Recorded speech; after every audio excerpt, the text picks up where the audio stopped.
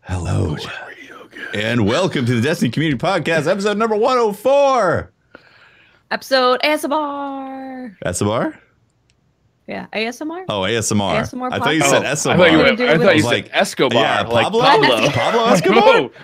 The episode I wasn't about ready Pablo for that much Escobar. cocaine, but here we go. Yeah, with the time for a deep dive, guys. Podcast. Here we go.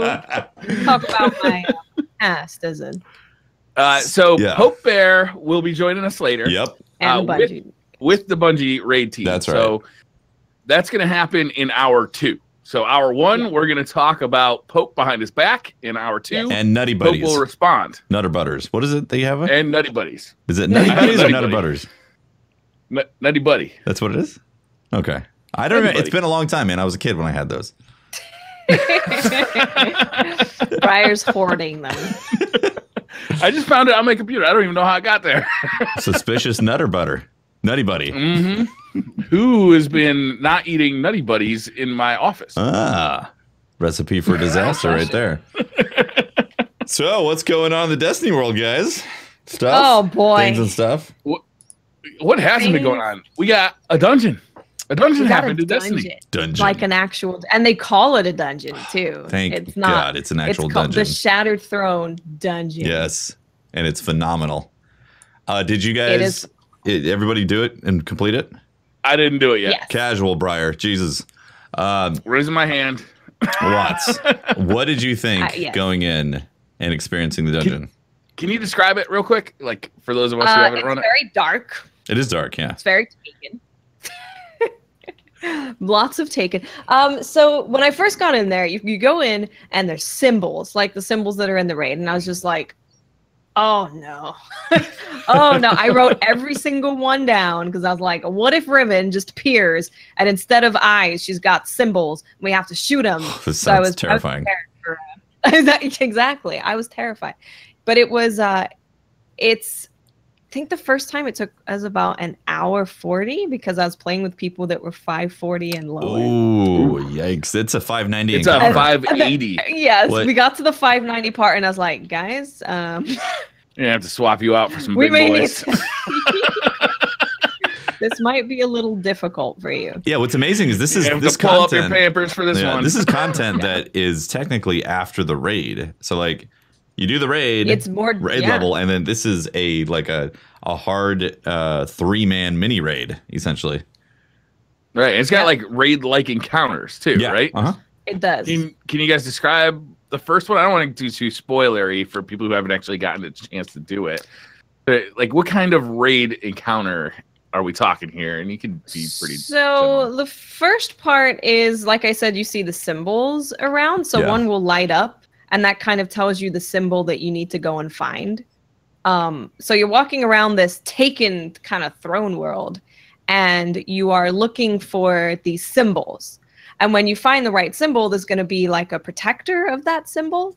You have to kill him, and then it shows you another symbol that then you have to go around and find the same symbol. So you're doing that for the first part. You're kind of just Yeah. looking around at symbols and trying to match them and kill the guys, and hopefully they don't kill you Yeah. because they hurt. And if you haven't looked at Reddit, you'll stumble upon like a relic and be like, there's a relic here. I wonder what this does. Huh, interesting. Yeah. And then it has nothing to do with the encounter until later, which is awesome. Later. So Yeah. secrets. So you find secrets in the freaking dungeon room while you're also doing it. It's so cool. Yep. Yeah. The scope of it feels like a bigger Crota's End. Like you take It's Crota's End, Really? you double it. That's what it Honestly, feels like. The scope and the size. Is it gotten like to the raid point with lair size? Forsaken stuff. Yes. Oh, it's crazy. It's gotten to the point with Forsaken stuff that's being shown, and I'm like, how did you guys afford to make this? This place is huge, and this is just like a little extra thing for us to do. It's just like an extra dungeon. It's not a raid. Right. It's How are the an rewards? extra an activity. Fantastic. There's power. Oh, Yeah. There's Yeah. there's tiered rewards as you progress. So you get through like the first part, second part, and then the third part. Each one of those has a drop, like a raid. Nice. Oh, so there's 3 like major encounters. Yeah, right. Isn't there? There's the first one with the symbols. Yeah, and then there's the Ogre. very Dark Souls-esque Right. when you're walking on the Yep. and the slow room with the Yeah. thralls. Yeah, there's a lot of encounters to this. And then there's the ogre. This is definitely my new motion for Thrall. And then there's the and then there's the part that you get to that was in a trailer, and we were wondering when we were going to see that part. Right. With the knights and the wizard. Yes, yeah. Well, there's the ogre thing though after the whoosh, whoosh part. Yes. Yeah. Yeah. The scratchy What scratch. would you guys recommend for light levels going in? Like a full fire team?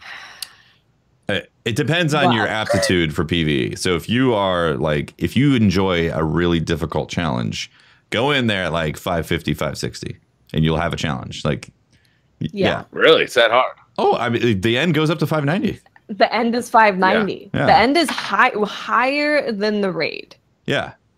That's So- like, it technically is content that's stepped after the raid. That's what's really interesting about this. Yeah.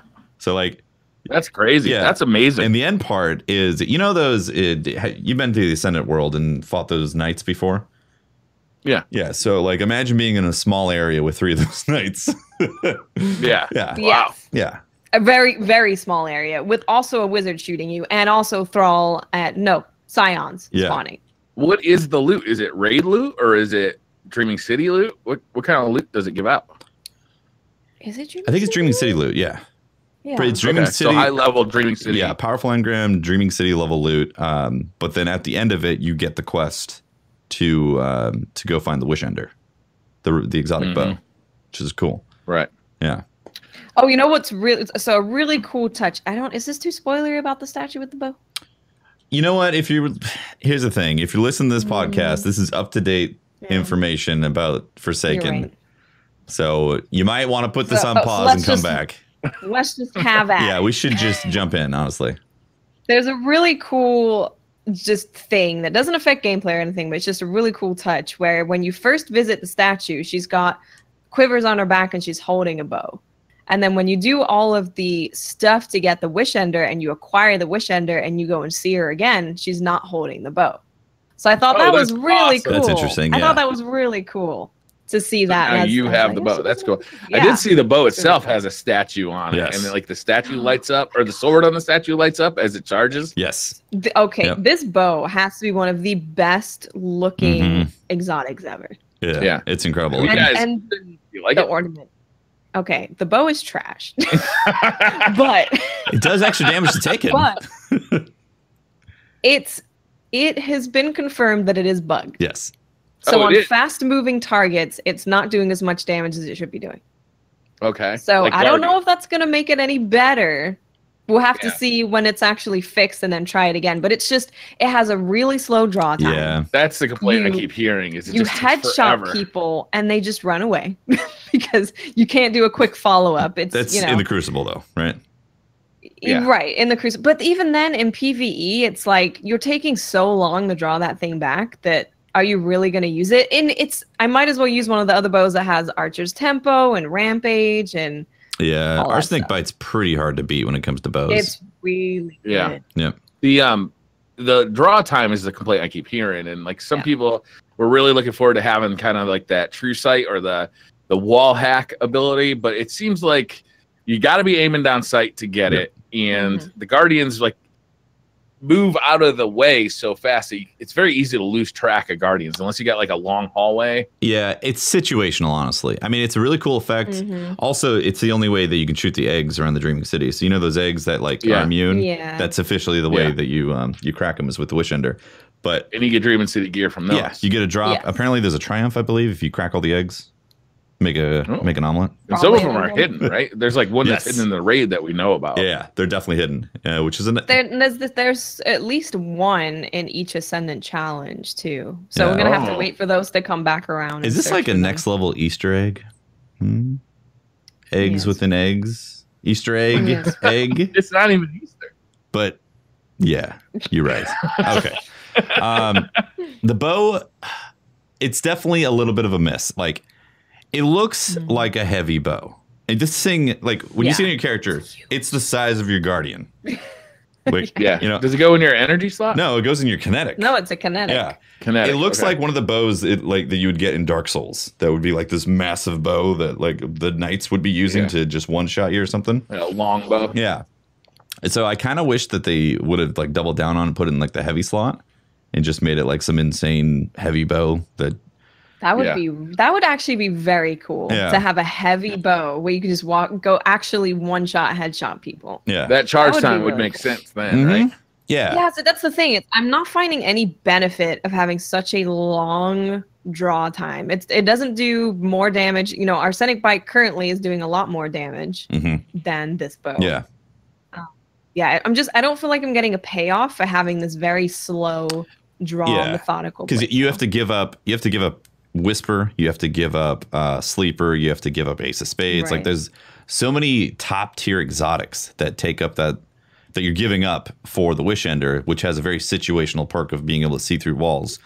So and even when you see them come around the corner, you can't kill them because you headshot them and they just run away. Yeah, exactly. It's not like you can be in their face with the bow because it's such a slow play style with that bow. So you have to be at a distance and then they just run away. Yep. So could you possibly like use it and then switch quickly to a hand cannon or something? Is that up? You can. It's just if you're using it to look through walls and you're hitting them as soon as they peek the wall, they're just going to run back behind. Right next to the wall. Yeah. So that makes sense. Yeah. I'd say one thing that go ahead. I was just going to say for PvP, I don't think this thing is going to become any kind of like top contender, even if they were to fix the draw time. But for PV, it should. I know it should, right? It's exotic. For PvE, it is it does extra damage to Taken and is pretty satisfying. I mean, you can see like the extra stuff crit with it or the extra hits because of the piercing. You can like pierce a line of enemies right down and get crits and all that and get exit damage. And if they're taken, like I said, you get an extra bonus on there. So that's pretty cool, even with it being bugged right now. And you can obviously you can ADS and then see, oh, there's a whole bunch of enemies around here. I'm just, can shoot this. So and it's over penetrates too. So like if you're a group of enemies, you could hit 2 or that's what I'm saying. You can like kill a line. I will say what I'm pretty disappointed about with that is it doesn't go through the Phalanx's shield. If it went through the Phalanx's shield, I'd be like, cool. Okay, now that like really gives me a reason to use it because I can protect my team and shoot those down before they boop everybody. Yep. Yeah. That would be cool. Yeah, I'm kind of disappointed that it's kinetic. I wanted to have like a flavor like Void Energy or something, so you could pop a Void Shield with it as well. But that'd be cool. Yeah. So if you do want the Wish Ender after this glowing review, yes, you got to get it quick, or you got to wait 3 weeks to get it, right? Yeah, it goes away at reset. Yeah, it was revealed today in the Bungie Weekly update that what we're seeing the changes in the Dreaming City are on a 3-week cycle. So at next Tuesday on reset, it's going to reset to what it was like week 1 before anybody did the raid. And it'll just kind of cycle through this. So any activity or any changes are going to be reset. Yeah. So I assume that is with the blind well as well. Do you guys know? Right? I would assume so. Yeah. Is there like a secret 5th level for the blind well this week? Anybody find out anything like that? All I know is the only one I know of is the 4th level. Yeah. Yeah. I'm kind of disappointed in that. I wanted to see like a 5th level get unlocked that has like unique loot that potentially could be dropped just from the well. That would be really cool. Maybe they can add stuff like that because that would be something that would be really, really cool. Yeah. But now we're on an infinite 3-week cycle, which apparently is all being orchestrated by Savathun. And Savathun is growing stronger with every cycle that we Big do. Sav? So we're having to do this cycle to keep the Dreaming City, because if we don't kill all of the corruption in the Dreaming City, we lose the Dreaming City. But by doing it, we're making Savathun stronger. Wow. So basically, when we fight Savathun, if that ever happens, we are screwed. Have you got a DM going with Bife right now? I watched a video. I watched a Bife video. Let's just say the video was I gotta watched. say, Bife and Myelin have been my go-to because the lore that's going on right now is, for the first time in Destiny that I can remember, it's like right in your face. Yeah. But I still want to know more. I want the details. And these guys making the videos right now that they're doing the deep dive into the lore has been really fascinating right now. So good, right? It's been great because we know little bits and pieces about like Inkaru and stuff like that, but then finding out more information about who is this being and why are they here and how did they get here? It's really interesting. Yeah, it's so cool. Myelin put out one. I want to know more. Myelin put out one, I think it was today, it might have been yesterday, about how the queen became awoken and like Yeah. it was really good. It was really interesting. I'm gonna have to watch that. That sounds awesome. It's a good watch. It's a good watch. Yeah. Before we move on to other things that happen in Destiny, the quest for the Wish Ender. Once you complete that Shattered Throne, that is not. That's not it for the Wish Ender. You got. Make sure you talk to the statue. Yes. For the love of God. Talk to the statue. If you go through, if you go through this, especially if you're under light level and you work hard to get to that point, do not forget to talk to the statue. Talk to the statue. That begins the quest for the Wish Ender. And then you have to go jump through some hoops, you do some questing, and then ultimately you come back to the Shattered Throne and do some secret stuff in there, which we don't really need to reveal what those secrets are on this podcast. But it's really cool that you have to actually go back into butt stuff? There's some butt stuff in there. Then there's some balls. All right. This is the DLC of balls. Yeah, there's a lot of ball touching that you have to do in it. Yeah. It's cool. I mean, I love quests like that. Like this is kind of what they did with Whisper, with the Whisper quest, where you got the Whisper, and then you had to go back in to do stuff to get the ship and also get the masterwork and all that. So maybe in the future they could evolve it further, where if Wish Ender got masterworked, what if the masterwork for Wish Ender was draw time got decreased? And Archer's tempo. Yeah. Archer's tempo and like draw time, and maybe had some sort of explosive thing happen with the Taken. Like that would be really cool. Just add all of the bow perks onto Wish Ender for its cast. Yeah, it's just that's what I want. A god roll bow cocktail. I like it. That sounds good. Yeah, in that. So they've taken that aspect of what they did with Whisper and kind of doubled down to make it like a secret in that dungeon, which is awesome. Like I love stuff like that. I want to see them further go down that road and just do more of that. Like I'm really hoping that this isn't the only dungeon that we're going to see for a while. Like I want them to continue to release dungeons in this, like maybe something for the Black Armory and like, you know. Yeah, if we could get like new dungeons every DLC, that would be amazing. Mm-hmm. Yeah. It's great because then we get a raid lair and a dungeon. It's really good and it's beautiful. It serves a different purpose than a raid, right? Yes. It's like you only need 3 guys to do it. You don't need a 6-man fire team. It's a different purpose. There's another thing too. There's actually triumphs. You know, I didn't check this. I didn't verify it. Chat told me this, so you know, could be wrong. I've looked at it. I can. There's triumphs. I believe there's triumphs in there that for soloing it and also soloing it with no deaths as well. Yes. Oh, so again, it's hard content for PvE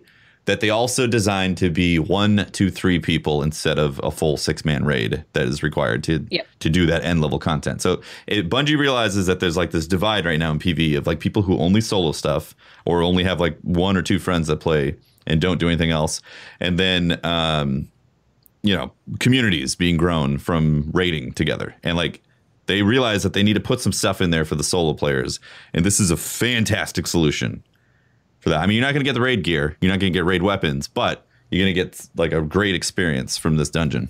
Yeah. Yeah. Yeah. Yeah, it's really cool. What else? Oh, the Malfeasance quest hit as well this week. Oh boy. That is a weird quest. It starts off with you just with RNG, basically. You got to get RNG on top of RNG, and then there's like some more RNG. Yeah. Right? You got to get lucky enough to get a certain boss as a primeval in Gambit, and then you got to win that. You got to kill it, so you can't lose that. The meatball. Is it round or match? I think it's just the round, right? It's the round. You just have to beat. I think there's a chance of it being the next round, but I've also seen it not happen the next round, and people would be devastated. So wait, no, the primeval just randomly picks the primeval, right? Yeah, per round, and you have to defeat that primeval. If you get the space meatball, you have to defeat the meatball, and then you get the quest for Malfeasance. Yeah, you don't have to win the match; you just have to beat it. Well, you have to win that round, though. If you're going to beat win the round, yeah. primeval, you have to beat. You got to win the round, but you don't have to actually beat the team officially. Right. For the, you know, not for the match, but you got to beat them for that round. For that round, yeah, and then it should drop the quest. Some people got it in their first match. Some people played for like 15 hours and still haven't seen it. I played a decent amount last night. Haven't seen it. Yeah. It's interesting. I played a little bit today, but I didn't see it. But I'm not in a super rush to get this one either because I'm not hearing great things about this gun either. Yeah. I have heard mixed things. There's some people that really love the feel of the hand cannon because it's super accurate, like zero recoil at all, just stays in one spot. Looks really great. Some people are using it with the warlock pants that reload your gun, and they're just like sitting in there and just like shooting boss, because it allows you to just put those pelts into it that does extra damage to Taken. So some people are in love with the gun. Other people are like, again, why would I give up Whisper or Sleeper for? It's the problem, right? That is always the problem when you have like super powerful weapons like that. It's like, I mean, it looks amazing. I think it's one of the best designed hand cannons they've ever made, and they've made some real good ones. Like, it looks absolutely gorgeous. Oh, it's beautiful. And the perk is cool. I don't love the 100. I know this is not a super popular opinion, especially right now. I don't love the 180 rate of fire hand cannons in general. I don't like the recoil pattern, and they just kind of feel weird to me. It has no recoil pad. Doesn't even move. Just the way the gun like bucks instead of like fling up like this, it kind of like doesn't even do anything. It goes back. Oh, really? It doesn't do that at all? It's the gun basically, it just doesn't move, it's pretty crazy to watch that recoil. And then the perk on it is what? The fifth shot that lands causes a large explosion. Interesting, yeah. Yeah, you can like put your bullets into the enemies, and then the fifth shot explodes it and does all the damage to it, and does extra damage to Taken. That's really cool. It does seem like, you got Luna's Howl, which is still a challenge for some people to go after, but the perk on Luna's Howl is technically better, and that's a legendary gun than this exotic, right? Right. Yeah. Yeah. That could be a problem. You could run both. That's true. You could. Yeah, you could double up on it. Yeah, do you think the recoil actually might be bugged since it's not moving? No, I think that's. You think it was just straight up intended that it was not going to move? It was just going to stay there? I think so. Yeah. Interesting. They've never done a gun like that before with zero recoil. It just doesn't move. I would like it. I want it. I want it too. I spent a fair amount of time in Gambit yesterday. Didn't have it spawn once. Do you think they're going to adjust the spawn rate after time? Like maybe they're like measuring in how many meatballs show up into the Destiny universe? Maybe. I gotta say, I'm not in love with this mechanic for getting this gun. This is the second gun that you've had to do something weird in Gambit for. The first, or not the first curse. Why do I always call it the first curse? Ace of Spades being the first one, and it adjusts the way that players are playing the playlist. And like, I really just want to play Gambit, right? Like, I'm really into this game mode, but it's kind of like you've got these like players who aren't doing any motes at all because they want to get their Ace of Spades. Now they kind of fixed that. Now Malfeasance is in there. It's like, it's kind of weird when they force players to play a little differently than just trying to win. Although the Malfeasance, at least you're still trying to win, right? Yeah. Sure. You're trying to burn your primeval. Yeah. Which is, how you win. I think the problem right now is that Gambit is like just flooded with Sleeper Simulant, and if you don't want to shoot or be shot with Sleeper Simulant, then it can be a little bit of a salty experience. So the first day I went in, I wasn't really wanting to adopt the Sleeper Simulant, and I started getting a little salty. I was like, I can't play this anymore. I have to stop. Then the next day I came in and I was like, okay, I'm equipping the Sleeper and saying, screw it. You're going to get Sleepered or I'm going to get Sleepered. I don't care at this point. I'm going to see if I want this damn meatball to show up. I'm going to do it. I had a better time, but still, like, after a while, you get Sleepered enough, you kind of get sick of that game mode. Yeah, it just makes it less satisfying rather than putting on like, Queen Breaker and a sniper, something fun where you could go in and you pull off these really awesome shots and you feel great about it. You're like, oh, look, I Sleepered someone. It was so hard. Oh my God, I was aiming at your crotch and I got a headshot. Oh boy. I have been going in with like a double sniper rifle loadout. I use the Crucible Sniper and I use the Whisper. I do like that a lot. And have you guys gotten the new map in Gambit? Yes. The Cathedral? Where it's in the Dreaming City, yeah. And there's like these, I don't know if they're stained glass windows, but you can basically see out of them. So you can see if somebody's like aiming a sleeper around because it's like super noticeable. It's this big red light that like it's hard to miss. So it's kind of fun to kind of just dance in front of that door, watch them like hit the glass with a sleeper, and then pop out and try and snipe them while they're charging it for the next one. Nice, yeah. I like that quite a bit. And if you're really tired of Sleeper, use the new Arc Strider Super and just bounce it back at them and laugh. That's cool. Oh, have you been playing a lot with that? It's my favorite subclass now at this point. And my only goal in life is to reflect things back at people. Your hammers, your golden guns, your sleepers. It's all I want to do. I just want to shoot. Titans can do that with those new boots, right? Yeah, you have to slide. Yes. The slidey boots. Does that work against the sleeper? Yeah. I'm sure it would. Yeah, it reflects everything, right? Yeah. That'd be good. Do you have the slidey boots? I have the slidey You boots. got them? Put them on, Gambit, and just slide at everybody. Just montage sleeper reflection. That would be lit. Yeah. I actually got lucky. I got another exotic today. Oh, I got the Hunter exotic that gives you extra throwing knife charge. Oh, Ophidius Faith? Yeah. You didn't have that yet? No. No, that was Warmind. Oh. Well, it was pretty unimpressive, I gotta say. Oh, really? The double dodge one is new. Okay. Which is Okay. works somewhat similar a little on me. Hold up, Briar. Yeah. Last week was Solar. I jumped into the I jumped in the strikes when it was Brawler, and if you throw that chest piece on and you rock Way of the Thousand Cuts, you are a knife chucking god. Like, I didn't shoot any bullets. I just chucked knives. I got like 150 kills. That sounds fun. It was amazing. Like, I did it in the dreaming in the well, and I was not impressed.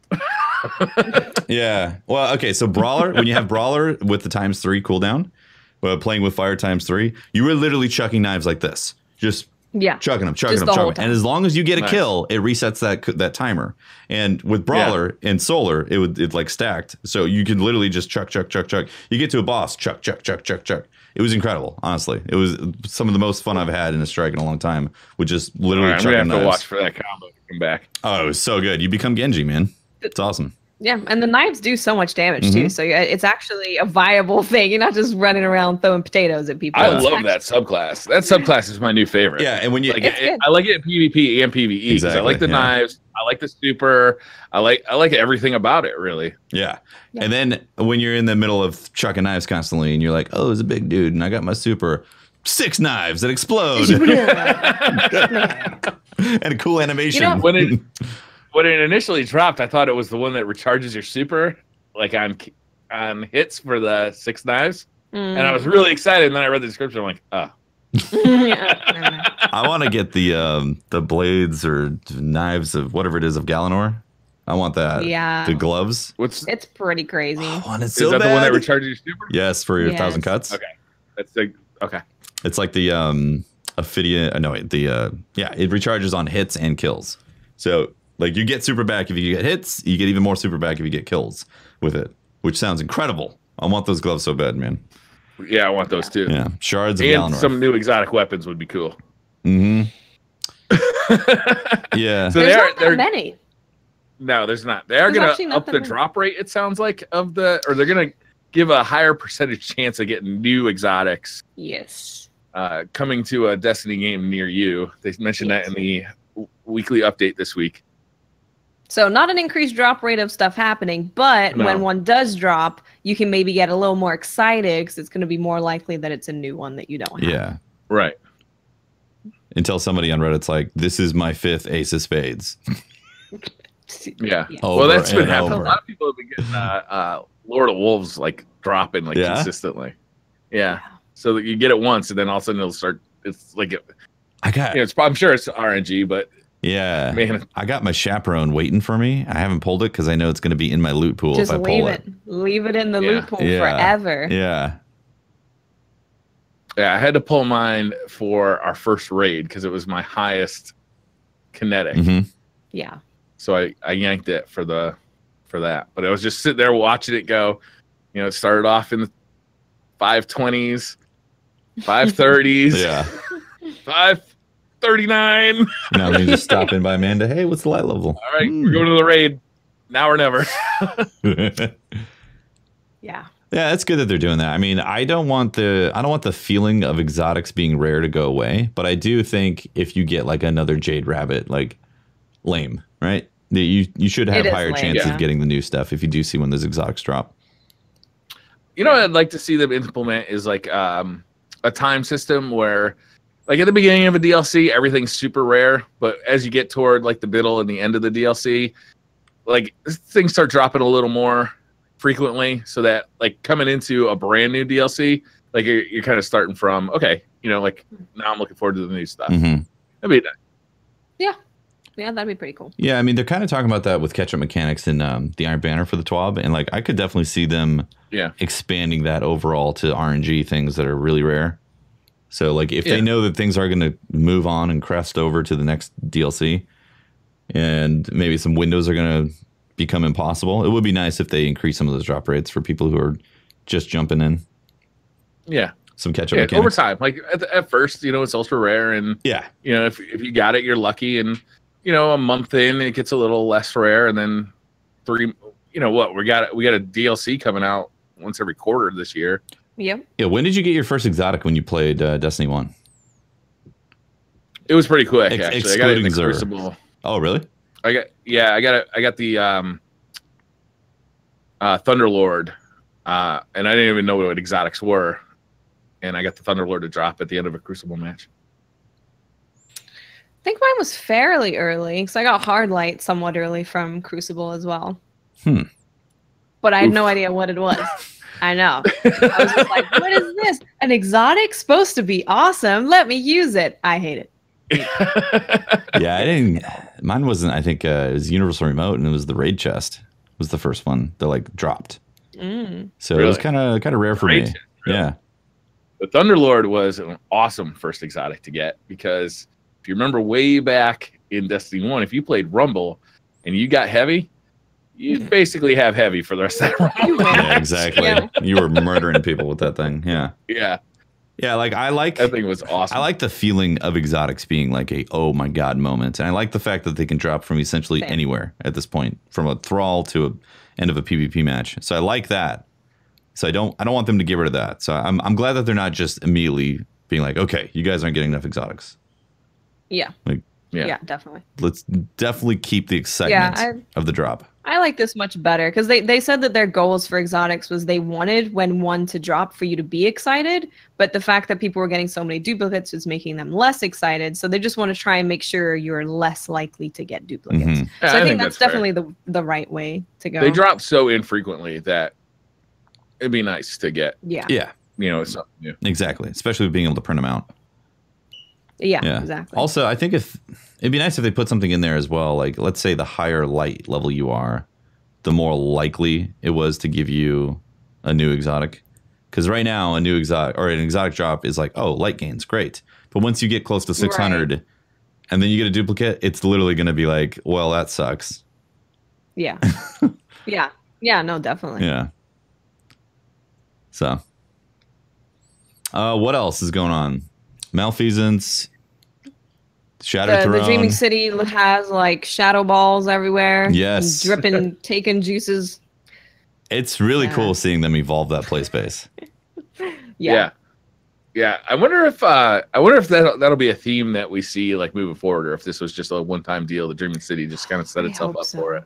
I hope so. I hope they stick with either just evolving the Dreaming City and keeping that thing going, or adding end game locations frequently and having it be something that we evolve. Because I think it was super cool that when the raid was finished, it started this whole thing. I think that was amazing. I think that's a really cool way to get the whole community behind the raid being finished. You know, you can now that you know that's happening, you can tune into World's First and be like, oh, what are they going to unlock? This is so exciting. Yeah, it's really cool. This is the first time that after a raid, I still feel like I want to level up my character and like kind of engage in like the milestones and the power leveling stuff. Normally, after when a DLC drops or when the base game dropped, I go hard. The raid hits. We finish the raid, and then I'm like, okay, I'm gonna do whatever the fuck I want, whether it's Crucible or like I have no. Some people like to see that number like hit like the max number. Like whether that be 400 or 300 or 200, whatever that is. I don't have that at all. But I like now there is a significant reason for me to keep leveling up my character. Even though I've done the raid, I want to do, the dungeon. I want to do, blind well, it can be difficult at a low level. I want to do Iron Banner. I want to do, like Gambit, right? There's power matters in Gambit.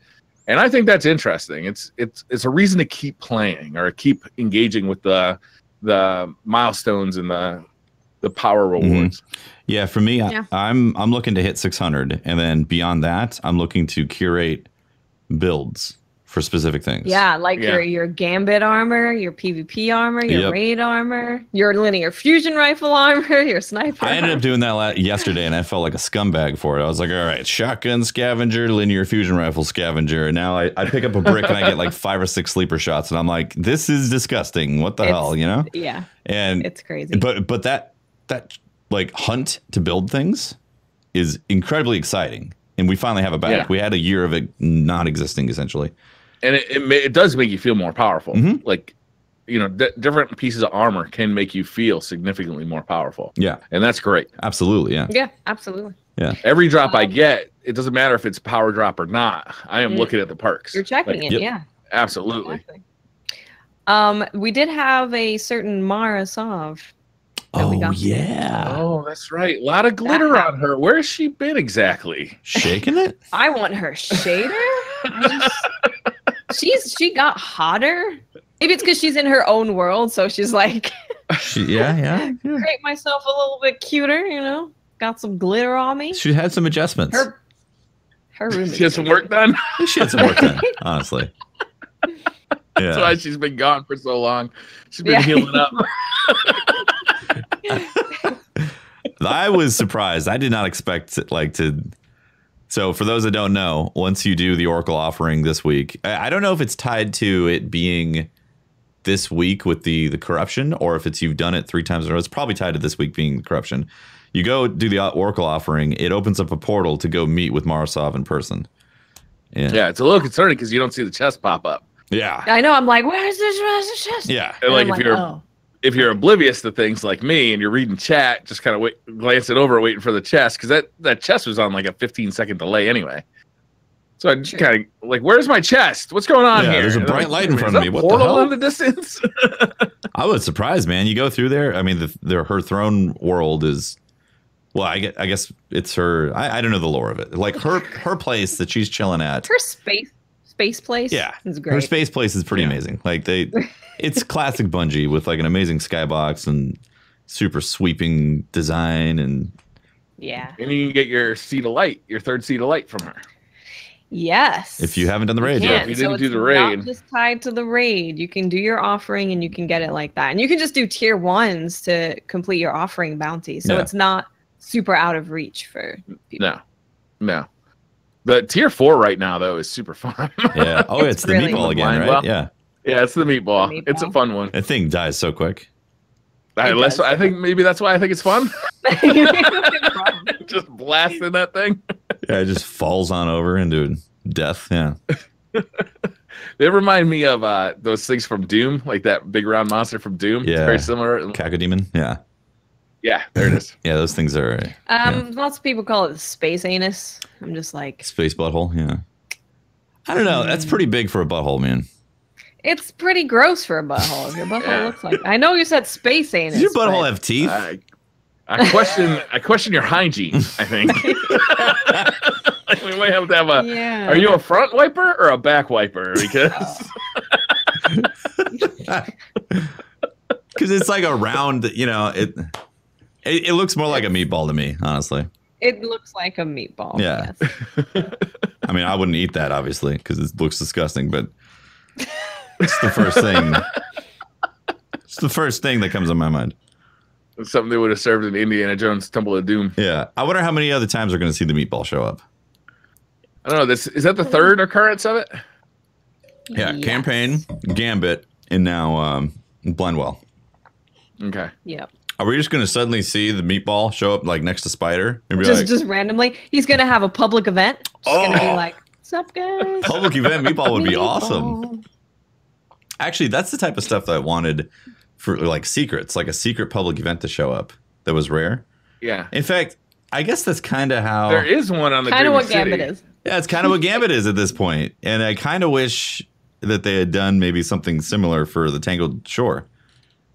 There's one on the Dreaming City that doesn't pop up that often, but it's like the 3 Forsaken captains that you got to kill, and then keep their ether from like coming into the middle. You got to shoot all their ether, and then if you do that, the heroic version spawns the mechanic or mechanist or whatever it is, one of the barons. Yeah.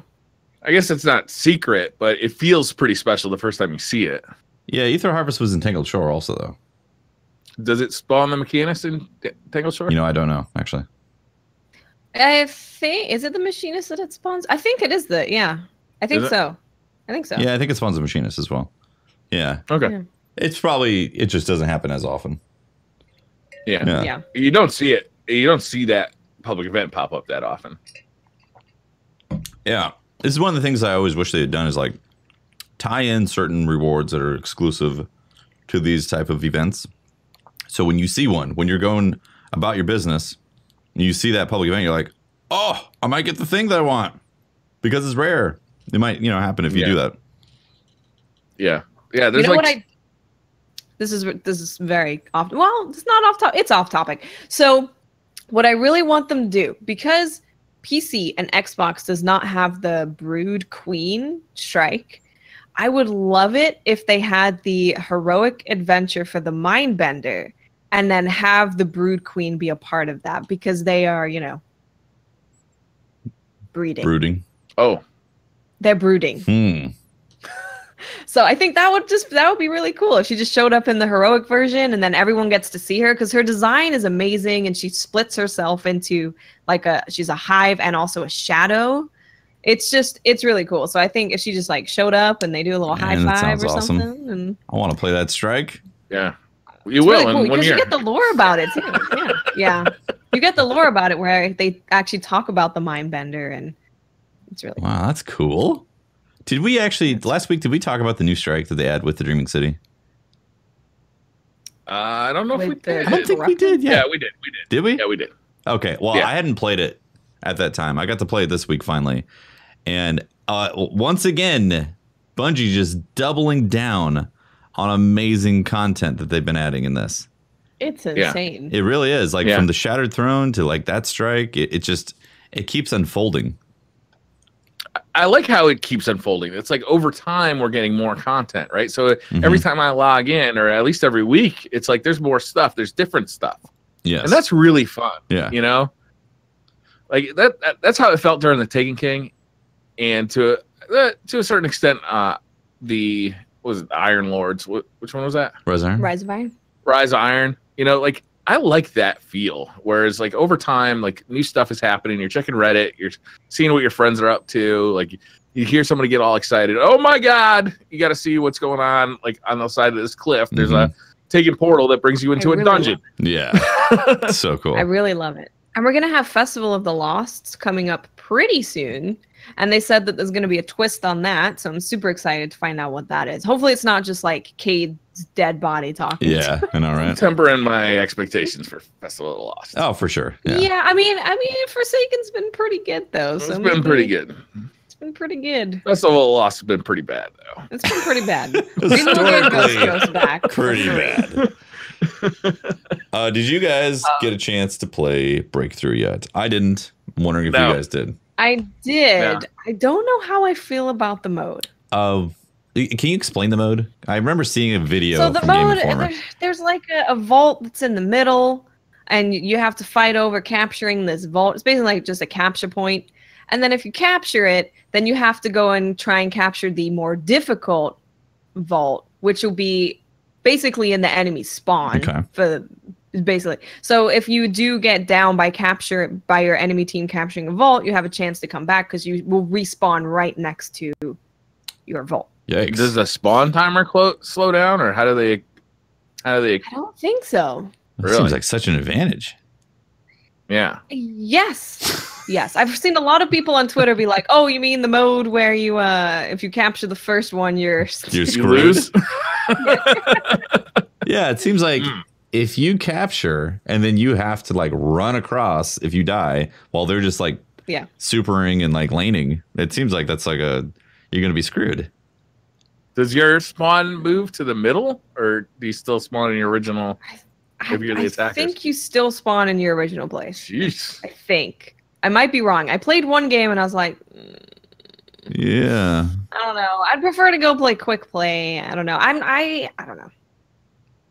You spawn apparently you spawn mid after first. Spawn timer slows okay, down so too. you're not super far away, but you're still at a disadvantage compared to the team defending. Yeah, I haven't played it yet, so I can't like specifically say how it felt, but it seems like an interesting concept for sure. And I like them trying to make new modes that could be for comp, but like that seems like a snowball. It's also really hard to get a good view of it just playing the Breakthrough playlist because people keep leaving. So really? It's hard to really have like a good solid match of Breakthrough at the moment. I did like that you can earn your rewards by playing it. Yeah, that's nice. Your weekly, power engrams. Yeah. Yeah. They added 3 maps too? Was that what it was? They added new maps, yeah. Now, are these maps? Have you played? Oh my God! Have you played the new like 9 centric one? No. It's a big white map. It feels like a maze in there. The one that It looks is like huge. a skateboard park. Yeah, that's a good description of it. Another It's big map? big. Like I played it for the first time. I've only played it one time, and my impression of it was I don't know where the fuck I'm going here. I'm like I'm running in a straight line. I don't see anything on my radar because the thing is so big that you just don't see anybody on your radar. Is it? And I turn around to my left, but I don't really realize there's a doorway to my right because everything looks the same because it's all white. Denied. It's gonna take some getting used to. Is it Vostok big? It's hard to say. It's hard to say. It's a skate park. It feels big. It's a like big ass skate park. But I also I played it one match and like it takes a little longer to get. Yeah. Like everything does look the same and it feels like a maze. You played it though, not in Breakthrough, right? You played it on like Control or Clash or something. I think it was Clash. I think. So these new maps aren't specific to Breakthrough, right? No. Good. No, Because I was worried that they were just making maps for Breakthrough. And if the mode flopped, then it'd be like, oh boy. That's good to know. I like new maps. I'm always excited to see new maps. I'm a little worried though of things like Vostok. Because of Vostok, I can't stand that map. And if another big ass map shows up, it makes me sad because I hear the music and I'm like, yeah, I'm like, here we go, playing Call of Duty and Destiny right now. So I played the map that they did the combat reveal stream on. That seems fine for the most part. Yeah. I didn't get in there and get mad at it, so it's good. And then I played the map that's on the Dreaming City. I actually kind of like that map. That one seems. I like that one too. That was cool. Yeah. Nice. So I'm excited to play those. Yeah. Yeah. That all that happened this week? Not all, but yeah. I love the fact that there's things that are not getting checked off the list each week for me. No. Like I play a lot of Destiny. Totally. Straight up. I'm averaging like 8 hours a day almost. And there's some things where I'm like, you know what? That's going to roll off. I'm not getting that engram. And that's okay. Yeah, it's like maybe I'm just not going to get that powerful reward. It's fine. Yeah. It's nice to be in that situation as opposed to like getting through everything on 3 characters in like 2 or 3 days and then being like, okay, I guess I'll go play strikes. There's enough. Oh, yeah. I agree with that. There's enough variety that if you really don't like, if there's one activity that you just prefer not to do, like strikes I don't really like doing the daily missions 3 times in a row. Yeah. I'm kind of okay with just letting that one slide. Like, I'm okay with it. Like nothing against the missions. Just I don't want to do the same one 3 times in a row. And I could do 3 different ones, but I just tend to do the one that I think is going to be the fastest 3 times in a row. And by the 3rd one, I'm hardly even paying attention. I'm falling asleep at that point. I'm just like, yeah, I want to be done with this. Yeah. Yeah. Yeah, it's nice though to have like modifiers and things that change it up a bit.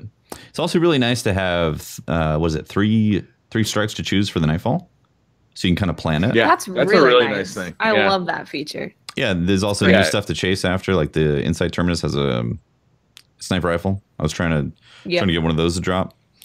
Oh my god, that like the Fanatic one, that Nightfall, Jesus. Oh my god. That Nightfall, I've never Stay seen so away. many enemies in one place. Just running at me, not shooting me. They're just running at me with fire and anger.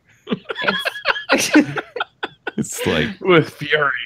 even though you're hatred. you're having the sweatiest PvE experience of your life. You're just laughing because there's just these guys just running at you with their firebombing you. like- It's really This fun. DLC has gotten me to use an auto rifle more than I've used an auto rifle in forever. What are you using right and now? I think it's because there's so many things that just are running straight at you that are going to burn or blow you up. Like there's the screams, there's the there's the scorn guys Yeah. that kind of have that lantern, and that lantern can be a tough shot with a hand cannon Yeah. because it moves around a lot more than like a normal headshot. So I've gotten used to using an auto rifle. I feel like you can't hit it when it's doing the wind up. Like it just. it's very hard. Yeah, you're just like. I feel like it's literally like Yeah. impossible. Like I've never been able to hit that thing when it's in the wind up mode. It's I satisfying got that to shoot, auto though. rifle from the raid that has Firefly on it, and it just like for running just like regular old like strikes and dailies and stuff like that. It just mows through things, and it's got the boss damage modifier on it too, so it just does extra damage to yellow health bars. It's good. Yeah, I was gonna say, is that like your preferred auto rifle right now? Is that the one? Yeah. Nice. Yeah, just because it's got Firefly, it's nice and stable. It's just easy. It's got a ton in the mag. It's just an easy auto rifle to use. I can't let go of this Go Figure that I have right now. It's got a ranged masterwork, It's a Go Figure's outlaw, great. rampage. Like it's perfect. Yeah, It's disgusting in Crucible as well. It's great in PvE, disgusting in Crucible. I switch between Ace of Spades and that gun right now, for depending on the situation. Mhm. Yeah. I'm still using the pulse rifle that I got in the raid that has full auto and range and rampage on it. It's not as good as Go Figure, but it's got full auto.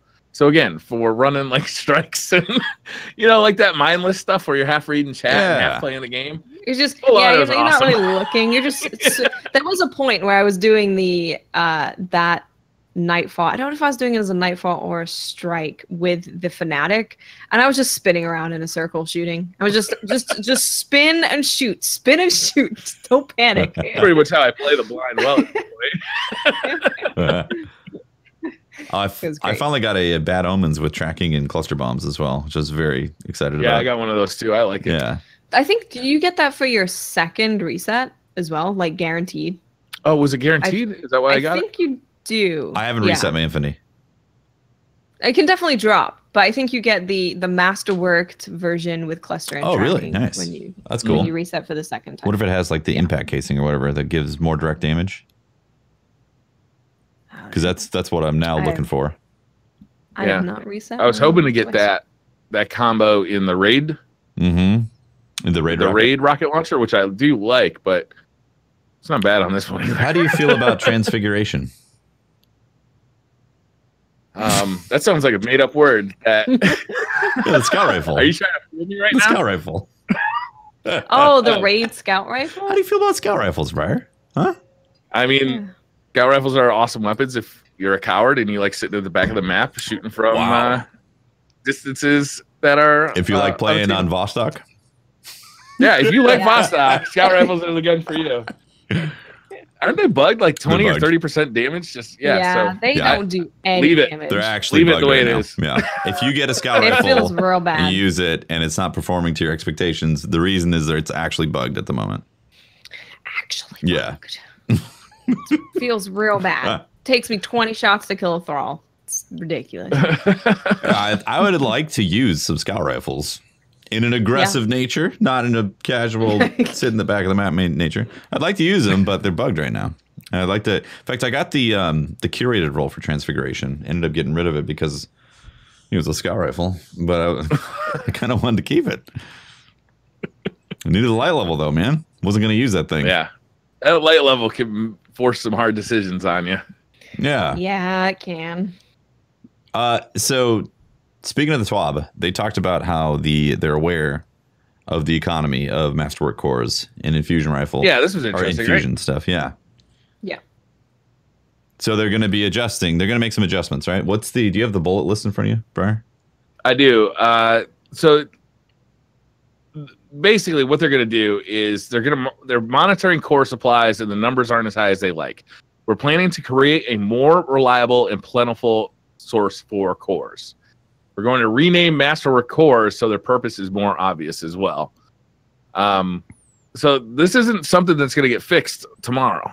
Like this is something that they're looking at. They're still playing with, and they're planning to create a more reliable and plentiful core source. They haven't done it yet. There's a lot of options they could do. I mean, like I think Triple mentioned gunsmith bounties. Yeah, that'd be a good one. Get some cores from doing bounties every day. Like just guaranteed sources, right? Yeah, I really want them to just utilize Xur. Like just make Xur be useful for people, not just people who don't have the year 1 exotics, but for people who are actively playing. Like they go to Xur, he has some quests maybe for you to do, or you can exchange something, just something. A way for me to get mod components, masterwork cores, like anything that's more difficult to come by. Yeah. I'd really like that a lot. Yep. It'd be cool if it was quest based, or not quest based, but bounty based. Bounty based, so you actually have to do something to get them. I know a lot of people are really pissed off about this, but I don't necessarily want to see them taken out of upgrading a weapon or infusing a weapon, just because, like, I like that there's decisions right now. Yeah. Like I like that too. But I would like to ease up on that economy a little bit. Yeah, the economy for sure needs to get adjusted, but like outright taking them out doesn't make sense, because like if you're infusing every piece of gear that you get, then you're doing it wrong. Just straight up. You need to wait. You might be ugly. Yeah. It might not be optimal. Yeah, there's a reason why you get to 600 and then start doing your builds, because that's when you've exhausted your light level. And there's no reason to like infuse every piece of light level gain into the gear, because unless it's Whisper. Like there's a few cases like Whisper, Ace of Spades, or your Go Figure that's the perfect roll. And you do that in the 10 minutes before you're about to go into the raid. Exactly. Yeah, you got to be smart about your economy. I still have like 100 Masterwork cores, and I've been hovering around 100 because I would get some, and then I'd spend some, get some, spend some. Like if every weapon you get, you're infusing, you gotta ease up on it. That being said, if you're a brand new player and you don't have any of those Masterwork cores, yeah, I understand it's definitely a struggle right now, and that's why they're looking at it, and they definitely need to add some stuff in there so we can get it, or get more options for it. But outright taking it out, I think cheapens the grind, and I like that there's grind in the game again. Yeah, I completely agree. I think people who came into the game during different phases have different opinions on these things, right? People who fell in love with vanilla Destiny, it's part of what we fell in love with was the grind, right? People who came in later where there wasn't a grind, they're going to see a grind all of a sudden plopped into their game that they love and be like, what is this? Like, I didn't sign up for this. So I think part of that is just what you like about Destiny. Yeah. Yep. I like grind. I like the fact that I'm looking at, like, I got a Duke with Outlaw and Rampage, and it's fun. I was like, really good. I didn't think I was gonna like this gun, but Outlaw and Rampage, suddenly I'm digging this. And I also got an Outlaw kill clip on a Better Devils. I started using that, and I was like, I have not had a single Outlaw Rampage, Outlaw kill clip drop at all. Really? Bad. Yes. Oh man, that is a bummer. You gotta rub up against Pope or something. Well, but I tell you, when I start playing my PC character, I'm sure she's gonna get some stuff, because she's always super lucky. Nice. So we'll see. I got a trackless waste with kill clip and quick draw on it today that I'm kind of looking forward to trying out. Nice. That's 110 round per minute. Oh, okay, gotcha. Yeah. Nice. Yeah. Oh wait, no, I'm thinking of a different gun. I'm sorry, it's slow fire and hand cannon. The thin line. That's what I'm thinking of. 110. Oh my! Have you read the lore tab on that gun? No. It is the saddest thing I think I've seen in all of Destiny. Really? It is very, very sad. It's basically it's what your ghost wishes they could say to you. Ugh. Oh, really? And it's all the story of, I'm scared that I'm losing you. I love you. I don't want to lose you to this. And I'm just like, oh no. Oh my God. My Man, ghost I had an thinks I'm a ex-girlfriend who gave me a monster. letter just like that. Oh my gosh. Jeez. So our ghost is kind of clingy. Is that what's going on here? It's really, honestly, read through it. It's not super long. It's just what your ghost wishes that they could say to you. And it's the lore tab of Thin Line. My ghost talks literally all the Yeah, time. would shut up, right? I cannot Doesn't imagine tell you. that there's something It's that has scared gone to tell unsaid. you those things. It's scared. Speaking of ghost talking, or things like a ghost, there's been some wishes discovered in the raid. And they are pretty fantastic. They are pretty good. So I got to do the raid with the failsafe wish, where failsafe becomes you, essentially. The failsafe gets to ride along as the guardian and gets to add commentary to each part of the raid. And it is phenomenal. It's That's good amazing. stuff. I haven't can't done wait. that I'm yet. gonna do that tomorrow. I have to do that tomorrow. That's amazing. It's so good. Like I did the one with the headshot. yes, we did Like- that, right? Yeah, that was fun. At certain parts, it was a little weird. It's like this weird noise. It's not the Halo noise with like the children screaming. Right. It's a different noise. It's like the zing, zing, zing, zing, zing, zing. Yeah, it's very weird. Yeah. Yeah, and when things get intense, it's weird to hear that going off constantly. But it's great. I love the fact that that's in there. This is one of these things where this is so good that if it's not in the future of things, I'm going to be disappointed. Like failsafe being able to take over the lines of the raid as you're going through it. Absolutely. Like, I want that to happen now all the time. What is she? I don't know. I don't even want to ask. I want to hear. She's it like, myself, whoa, I guess. I'm in a body? This is cool. she even gets scared over Riven. It's so awesome. Oh my gosh. We all did. It's so good. Yeah. Hello, Mr. Pope Bear. Oh, hey, Pope. Hello. Hello. What are you guys doing? Just talking about Destiny. Oh, little podcast. Really? Yeah, man. Yeah. Am I interrupting anything? I mean, No, man. We're thinking about doing an ad read, but I've been scolded. I'm not allowed to do it anymore. Yeah. ah, What do you think, Pope? You want to do an ad read for us, Pope? not yes, absolutely. Just jump on in and I'm so- get right to it. I'm so prepared. I'm so prepared for this for this ad read. Yeah, I'm pretty prepared. I walked. JK. I'm literally still wearing. Here, I'm gonna jump. Are you wearing underwear? I am wearing. I would underwear, hope think. he just came from work. There so I we would go. hope he Oh, look at Dapper Wow. Pope there. Fresh AF. This is he actually looks like the leader of the jazz band Pope and the Bunny Yeah. Yeah. Yeah. So I don't have time to set Oh, up anything. Mute here. Hold Skype. on, I gotta Mute move- Skype. Mute Skype. Okay, mute Skype. Awesome. I was worried there for a second. Sometimes Skype gets left a bit. That's true. Yeah. And we're just screaming. We're just Yep. Yep. I don't want to interrupt your conversation, but it sounds awful and I'm dying. The doubling effect is killing my ears. All right, this isn't gonna work. Behind the scenes, behind Pope Bear's That's fine. like scenes. You know, it's just ghetto enough that it's charming. There we It's go. charmingly That's ghetto. fine. Yeah. It's just ghetto. Yeah. Oh my god. Yeah. So It is we've what it we've talked quite a bit about the things going on this week in Destiny, man. A lot of good stuff. Yeah? Yeah. There's a lot of really good things. How has your journey been so far with Forsaken? Where are you at? Because I know Yeah, where are you? I know your time is limited. So Yeah, so I get about 10 hours a week, and so right now I'm at 5:45. Nice. I believe. That's pretty good. what? Factor in 5:40. Pope RNG. Mm, There is that. that's at least worth 15 light levels, right? That's at least that. So yeah, I'm gonna be doing my first raid this Saturday. I'm really I excited. look forward to hearing you getting the Nice. 1,000 voices.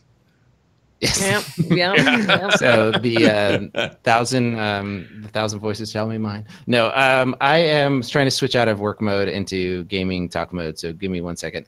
I am really excited about what's going on this raid. I'm going to go with the WTF Game Nation guys, their raid team this Saturday.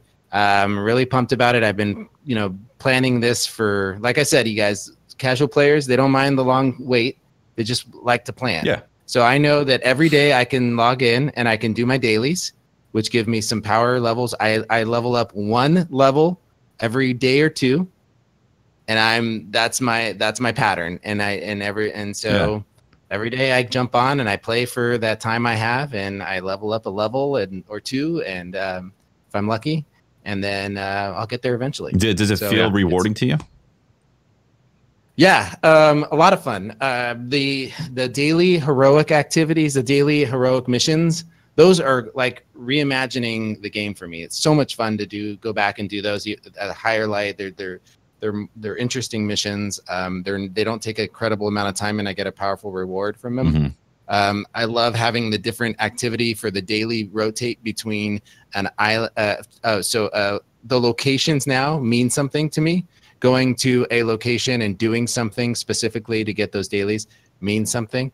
Going to the tower to get your bounties means something. I have to be really selective as to what I want to do that day.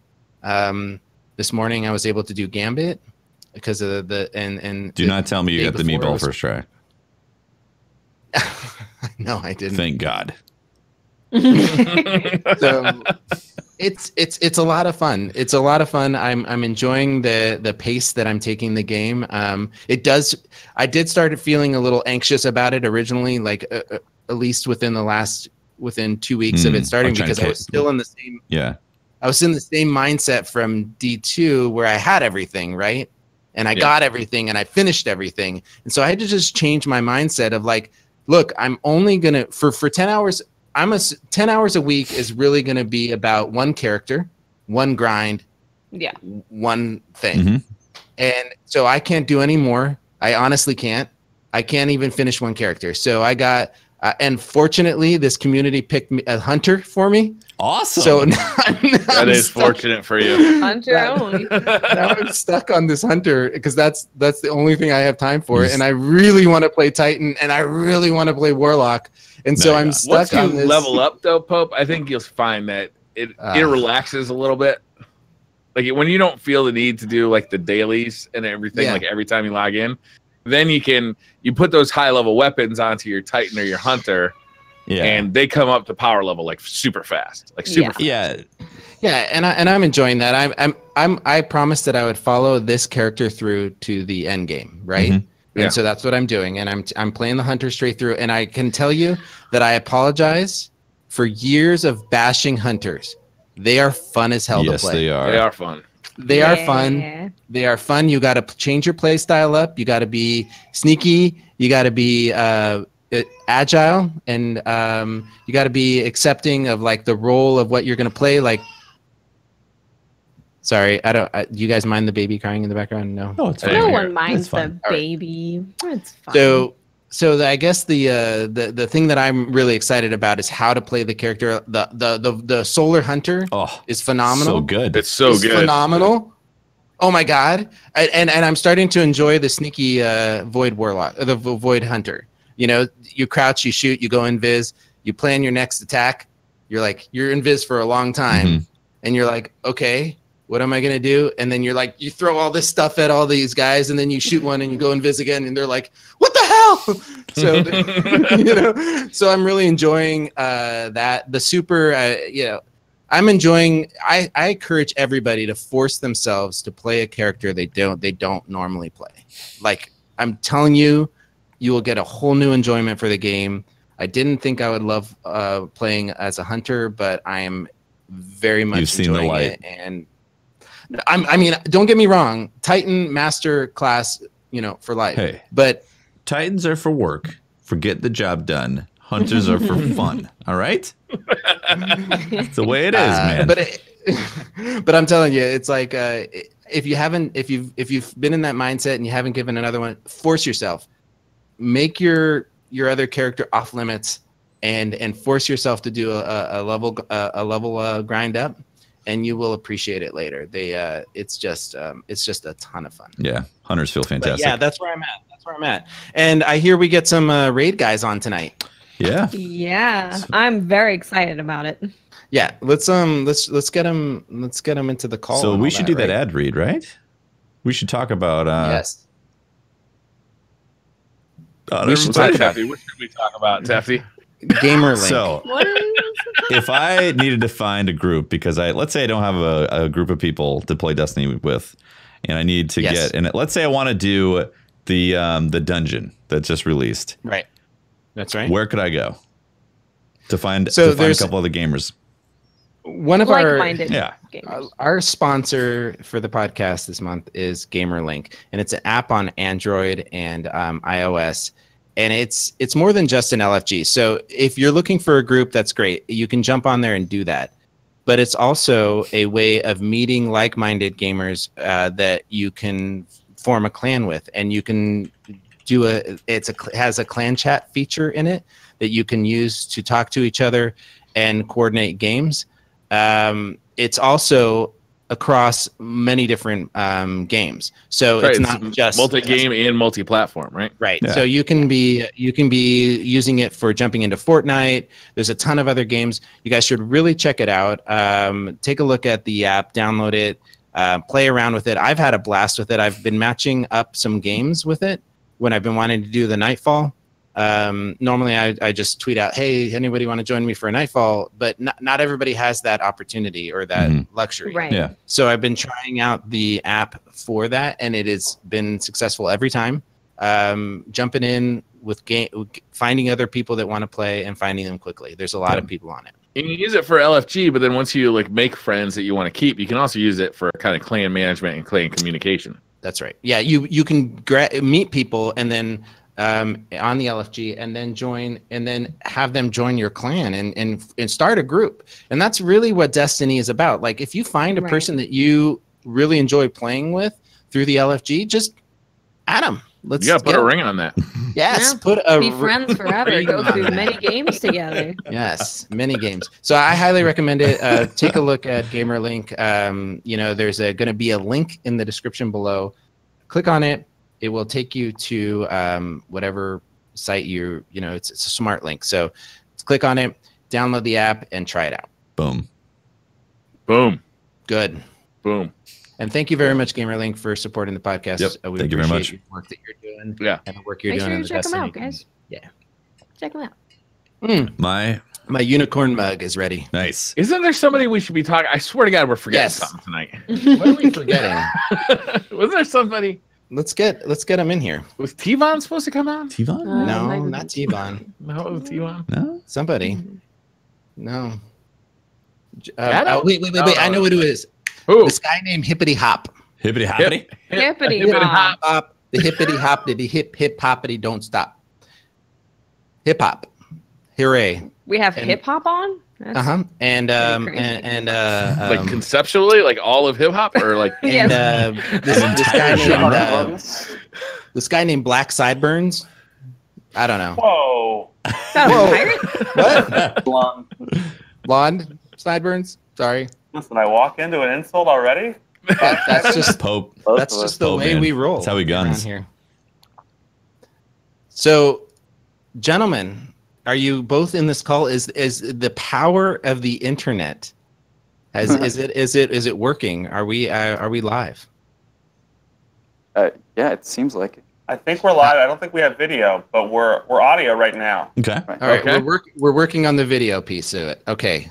Let's get the video piece into it. Yeah, once you guys do get into Skype, just make sure you hit the mute button on the Skype, and then we should be good. Pope should be sending you a little invite. I got you right here, baby. I got your invite. We're professional. Yes. We're professionals. Professional. Right? We didn't even mention Tinder during the ad read. Perfect. We did not. Wow. Hey. There they are. There you go. Oh, hello. Just make sure. Look at all those green screens. Okay, you muted. Nice. Cool. Hey, guys. These. Hey, Look at these. Watts, we can't see you, Beautiful. but we can see your hand moving. I You're can just a see camera. Oh, what? You're using the new Skype. That's why. Yeah, it does that.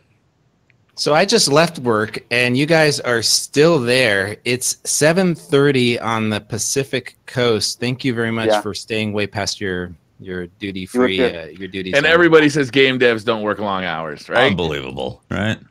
Everybody says I did that. play some Gambit in between this. I'm not sure that really. Did you get the counts as meatball? working. Did you get the meatball to spawn? Not yet. I'm still searching. Oh, Still searching. same. It's so for everybody who's joining or for who's listening to the podcast right now, two gentlemen that are in front of us. Andrew Hops, say hello. Hey guys.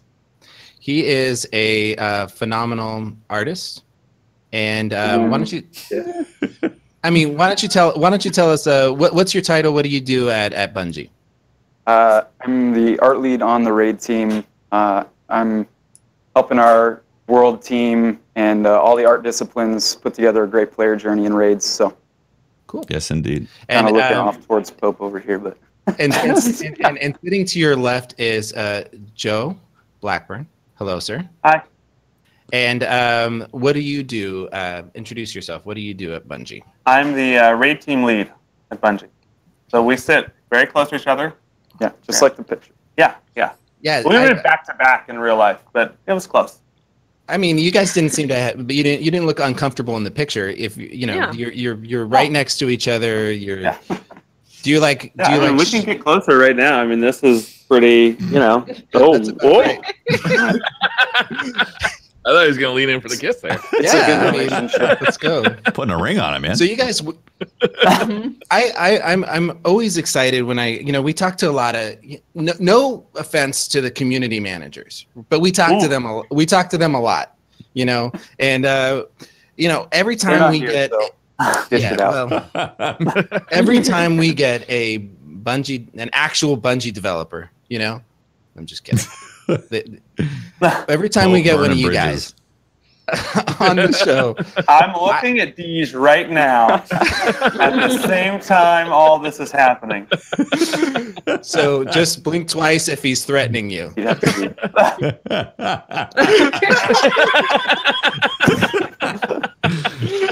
All right. So I honestly, there's the kid inside of me that wants your job, that wants to know what you do, how you got to where you are now. And I know we're going to talk about the raid, and you guys, first off, you guys did a phenomenal job on this raid. Amazing job. Everybody amazing. loves it. But I want to find out a little bit about you guys, because there's a big part of me that is when I'm ever bit since back in the Halo days, I always wanted to hear about how your journey, your personal journey from where you started to developing and making games. And we're going to get into the raid, but I do want to hear Hops. Where did you can you tell me a little bit about your background or how you came to start working in game development and at Bungie? Sure. I want to say it was Toy Story was the first time I got really into 3D. That's the earliest thing I remember. You know what? We could go all the way back to Legos, but I think Toy Story was the first time I really wanted to make things on a computer. And I was super into Counter-Strike and Quake and Unreal Tournament and Tribes. And then I kind of lucked out because right here, I grew up in Redmond, which is very local to Bungie. And we also had DigiPen, which is a tech college that specializes in game development. So I got really lucky there because I didn't have to go far to find a place to start doing something that really interested me.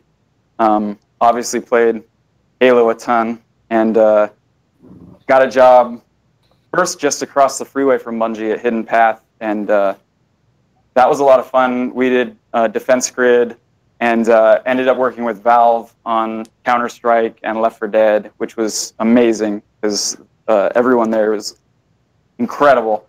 That really inspired me too. And while I was there, I was obsessed with Bungie.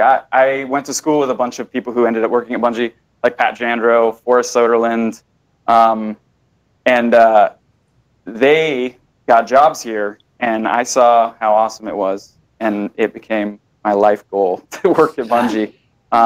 So I started applying, and I was not ready when I first applied. I applied probably 4 times before they said, "Okay, come in for an interview." Well, let me ask you more about that application process, because from what I've heard, and I've spoken to a bunch of people, that it's nothing to laugh at. It's a process, right? So can you walk us through your hiring process, your interview process? Yeah, I mean they get somebody from every department, and you have a full day of interviews. There's a social lunch that's like a culture fit type thing. I think I was so excited that I wasn't that nervous, I don't think. Maybe some of my interviewers will tell you differently, but I thought it went well. Okay. I got the call back. Yeah. And so in the interview process, you said there's people from every discipline. Are they asking you like esoteric questions? What are your thoughts on the string theory and things like that? Or are they talking about are they asking you practical questions like practical? Yeah, it'll be how what I'm applying for relates to their discipline. Okay. So I had the designer who was talking to me about Counter-Strike map design, and I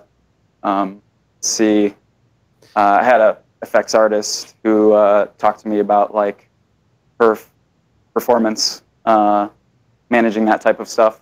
Yeah.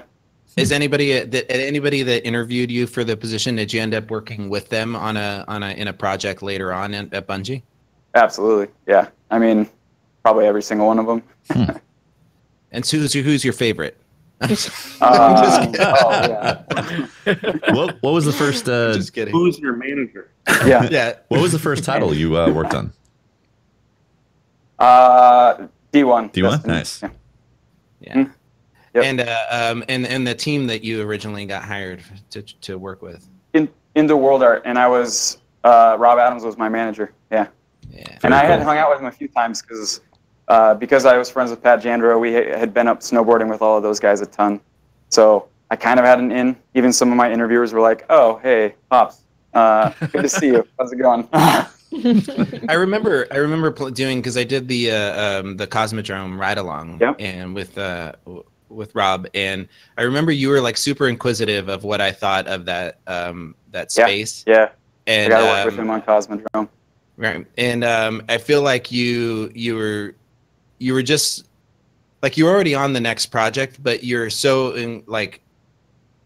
keen on player feedback and how it influenced your practice. Is that a practice that you've continued today? I feel like I see you very active on Twitter. Right. Are you also a Redditor?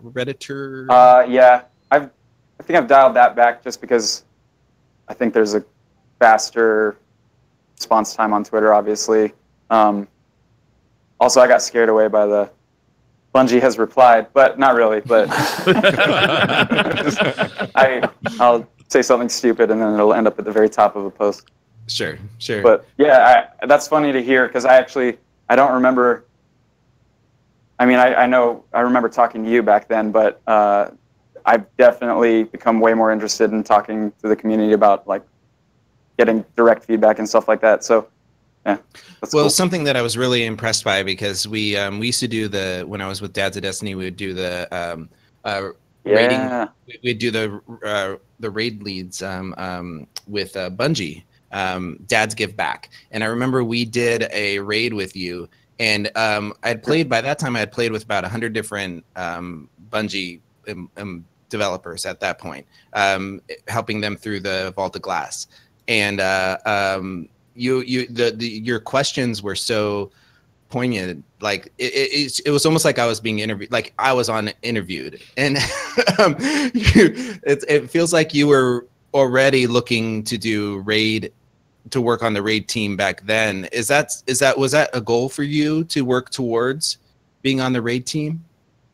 Not necessarily. I think I've always just been super interested in the player experience. And I ended up working on the Dreadnought, which was a lot of fun from that perspective. And then that just kind of linked into King's Fall. and that was the first raid I worked on, and then I was absolutely hooked on that because you're the design lead. You were the world experience. lead for the Leviathan. No, the I'm sorry for the Dreadnought, right? just Kingsfall? the destination owner. Mark Pearson Destination. was the world lead, and then there was a lot of world artists that worked on that. But yeah, I took care of it as we started to ship it, and then moved on to Kingsfall. Did you craft the dick wall? I don't know what you're talking about. I did remember you talking about and being very passionate about hiding and having players find things in the Dreadnought, and yeah, that was a lot of fun. And I mean, that was something that you were really interested in. You didn't necessarily have a whole lot of time to add that stuff in. Did you take that with you to this raid and your passion? Obviously, there's a ton of stuff hidden in the Dreaming City. Is that something you brought with you from that experience? I mean, I think everybody on the team wants to do that, and a lot of people worked on the transept. But that was like one of the first meta puzzles that we started to kind of add to a raid, and yeah, part of that was like, hey, we've got some extra time. What can we do that's really special here? And that's definitely carried on through raids. Is like we try to do stuff like that. Let's put a hidden basketball court where people will just throw themselves at it for hours upon hours, Many hours, and then. So, what's the story behind that? Was that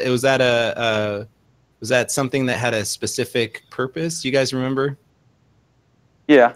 Okay. I think that was a really good lesson for us to learn. Right. In our mind, like Ops made this with another guy on the team, Jake, and the basketball court. We're like, oh, we're gonna put an Easter egg in the game. It's gonna be a basketball court. How cool is that, right? People are gonna find it and say, cool, a basketball court is here. Not cool, this leads to something, right? Like, you're there, you're at the basketball court. Like, how cool is that? Where's my reward? So, good lesson learned about Easter eggs. Right. Yeah. At what point did you guys realize that you had to like essentially pull the plug of like what's going to be there in the basketball court? Like, because obviously we would have gone on for weeks in the basketball court if you guys hadn't said something. Right. Well, I mean, we knew where it ended, and once people brute forced in there, and then we were like, cool, they're in, let's see what they do, and then they started trying to figure out what to do next, and we were like, yeah, we should probably, because there was no moment that's like, congratulations, and here's a thing that tells you, oh, I did it. Was that something where you guys woke up the next morning? Because I remember that happening overnight. It happened right? really Yeah, late. happened overnight. I remember watching Dado stream, and I was like, what are they doing? It's really late. Yeah, I think so. I remember the next morning, we had been reading about a bunch of that stuff, and then we were like, yeah, we should probably tweet something. And I think that's when we said, hey, let's give it another hour. Let's go get some lunch. I like how the option, there was the option of, we could just let it slide in the, just let them suffer. And Joe, your role as kind of overseeing raid design, those are kind of some of those challenges that you have to deal with, right? You're responsible for how much time the teams have to go into different activities or different encounters, and what you can and can't put into the raid, right? Explain to us. Well, first of all, let me actually start over. I'm sorry, because I really want to hear how you got to where you are in your position with the raid team. Where did you also go to DigiPen? Where did you start your education in? I did not. So I went to school actually with the missing member of the DCP podcast. I found out during his tenure at Bungie, me and Holtzman went to the same school in Middle Tennessee State University. Oh. Unfortunately, he was finding bacon Doesn't ring a babies bell. and like painting naked people. Yeah, you wouldn't have run into him. Yeah. He was the Were guy you that was accosted? in his He was dorm the room. guy everyone avoided. He hadn't seen the light in 3 months. There was magic. There was WoW. There was Oh, not a yeah. whole lot of anything else. Yeah, and bacon babies. Yeah, So- that was very similar to my college career. So that's why we never met each other in college. We were both doing that on opposite sides of the city. And yeah, I thought I was going to be a detective and be in the FBI. Oh yeah. And he's Nice. just cracking up off screen. So I was like, I'm going to get an English degree and I'm going to go to law school. And the whole time, I'm like playing so much World of Warcraft, like just you too. ungodly amounts of World of Warcraft. Okay. And as I was graduating from school, I thought, well, I have an English degree. Like I can't get into games, but I was fortunate enough to have my dad works for an airline, so I figured I could fly out anywhere. So I just put in a bunch of applications for a bunch of studios and said, I'll test your game if you'll have me, right? And I put it in a bunch of MMOs, and I was like, I've played these games so much, like I could test your game. I got a callback from ZeniMax Online. They make Elder Scrolls Online, if you guys played that. And so I started there in test, and I got to see sort of the early development of that game, and was lucky enough to make the jump from test to design through sort of the grace of a bunch of other designers that were like, yeah, we'll try him out, this scrappy young kid, and made a bunch of dungeons in Elder Scrolls Online, and I worked on their version of raiding, which we called Trials, and eventually did some class design. And when Destiny came out, I played a ton of Destiny, and I played the Vault of Glass, and I was like, Destiny's doing something new. I loved MMOs, but I sort of felt in this, like, you're in the shadow of this colossal beast when you're making MMOs and you're not working in World of Warcraft. And even if you are working in World of Warcraft, I think they're in their own shadow a lot, trying to, top the last thing they did. And Destiny was this whole new space, and that seemingly had infinite possibilities. And an opening for a raid designer opened up, and I applied and went through a bunch of tests and phone screens, and eventually flew down to Bungie. Nice. And what was the first project you worked on at Bungie? So I started right after Pro to Hard Mode came out, I think is my timeline. So the first raid I worked on was Kingsfall with this guy right here. Mm-hmm. Nice. And so, which is why my Twitter handle is Golgoroth, because Golgoroth was my first raid boss. Oh, that's Nice. amazing. I love Golgoroth too. Like that is a really fun fight. and that's I mean, that seems like, congratulations. I mean, that seems like a quick. You're now the raid lead, and that's awesome. Were you nervous at all when you started this project? About how long ago did you get tapped to say, okay, take Hops and make and a bunch of other amazingly talented people, right, and make the next raid?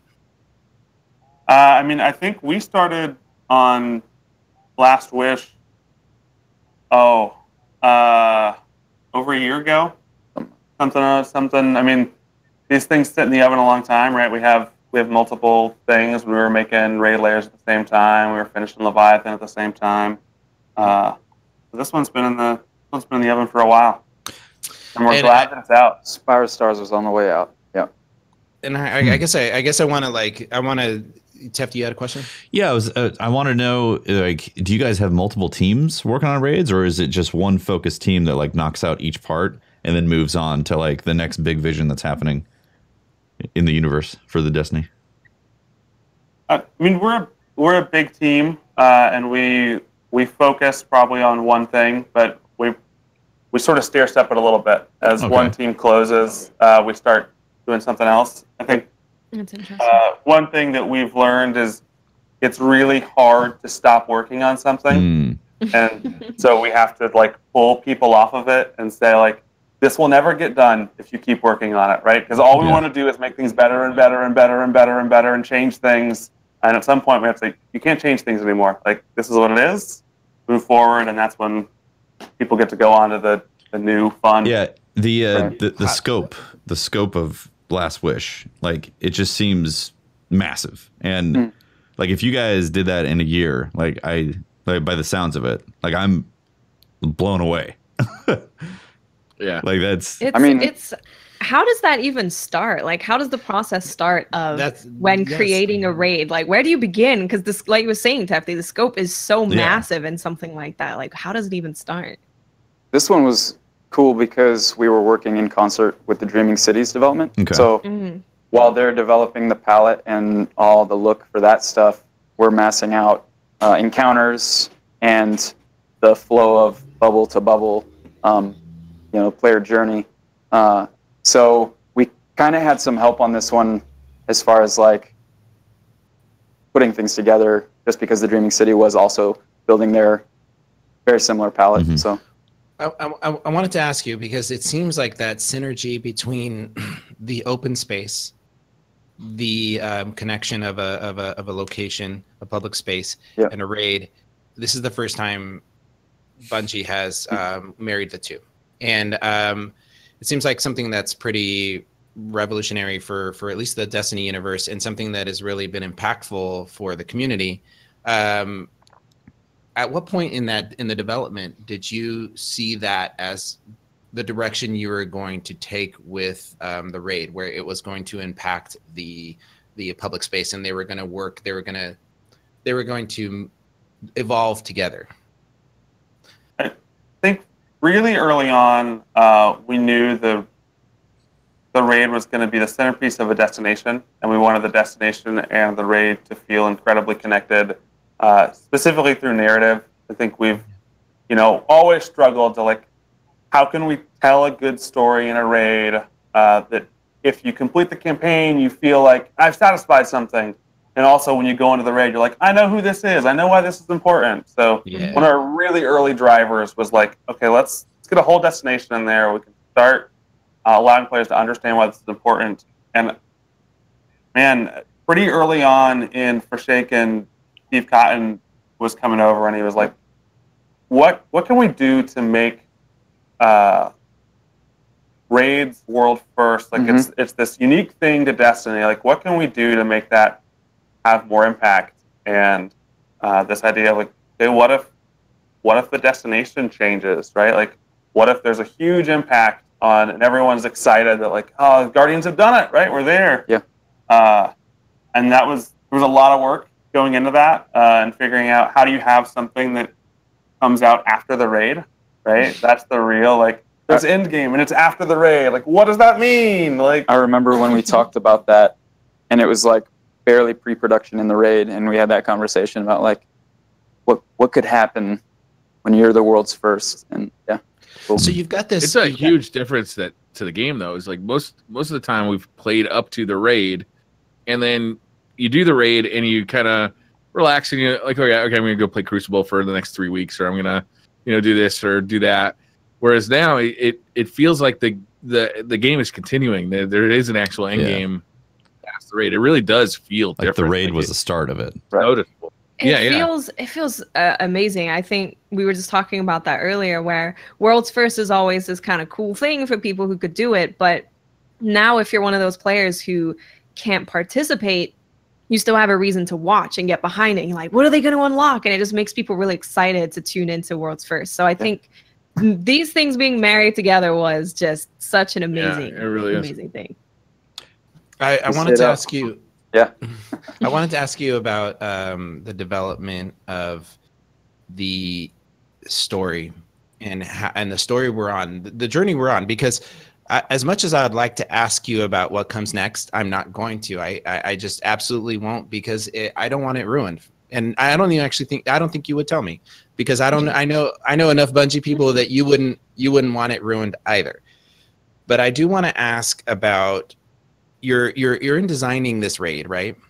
And it's got a story that links into earlier on in the concept of you're doing this this campaign, and then you go into you jump right into a story that's linked to the campaign and the raid, but it seems like it all has to get done at once. How closely were you working with like the writers of the Dreaming City? And I mean, did you have to redesign the way that your teams collaborated for this? It seems like there's a lot of departments that we're talking, or is that normal at Bungie? I mean, I think it's like coordinating a cohesive story at this scale is one of the hardest challenges because everyone's doing different things and everyone has parts of their activity that aren't working and parts like, oh, we need to scrap this, we need to change this. And I think the writers are always downstream, like trying to catch things and wrangle things back together. What we try to do is we have an amazing team of writers here. We worked really close with Mallory and John Toe, and we tried to put some stakes in the ground really early and say, no matter what we change in this experience, you're gonna kill a 40-story tall monster at the end of it, right? Like spoiler. Just kidding. And we knew what we had with the experience of running out with the heart, and we pretty early on were able to say like, whatever changes, we promise that won't, right? And you guys come to us and tell us how the narrative is shaping up, what we can do to help, and we'll tell you about the small changes that we're making if those impact your story. Interesting. So you guys you were going to really kill cool. Ribbon, the beast, the giant dragon, and then also bring the heart through the raid. Those were like cornerstones of like the development. Very early on, those two experiences, we knew we wanted to do sort of what we refer to as a mega boss. I think selfishly, like it'd been a long time since Oryx. We're like, oh, we can do it better than Oryx, right? Like, Yeah. And then after that, we knew we wanted an escape sequence. We wanted something that felt totally different, harken back to those Halo 3 vibes of like, it's a victory lap. Yep. I was just going to say that. Right. It felt like that. It's beautiful. When you guys like are designing the raid, do you guys start with the encounter? Like, do you guys have an idea? Okay, this would make a really good encounter. We'll have like this ball, and you've got to figure out like where to put the ball, like, and you got to read these these cryptic signs, or like and then design the arena around that, or do you have like an idea of what we want something to look like, and then make a puzzle fit it? We'll go into a meeting and we'll come up with like a theme. Usually it's like an emotion, but it's something that kind of drives the rest of the encounters. It's something to tie everything together. Yeah, just to perhaps saying is totally right. We design all of our raid encounters based off of experiences. So each encounter has an experience statement. So like for the escape, the experience statement is carry your friends across the finish line. Like whatever we did in that encounter, we knew we wanted it to the end to feel like you were carrying your friends across the finish line. So it wasn't punch your friend in the face because they keep making you wipe. No, that's the vault. That's the vault. That's what now we need to know. We need to know the experience behind every encounter. Yes. I want to know what that was. Yeah. I think you get some of them. You'll get little chunks. You can't give away all the sauce. Okay. I want to know about the vault though. The vault just tell us the one was from my the vault. favorite.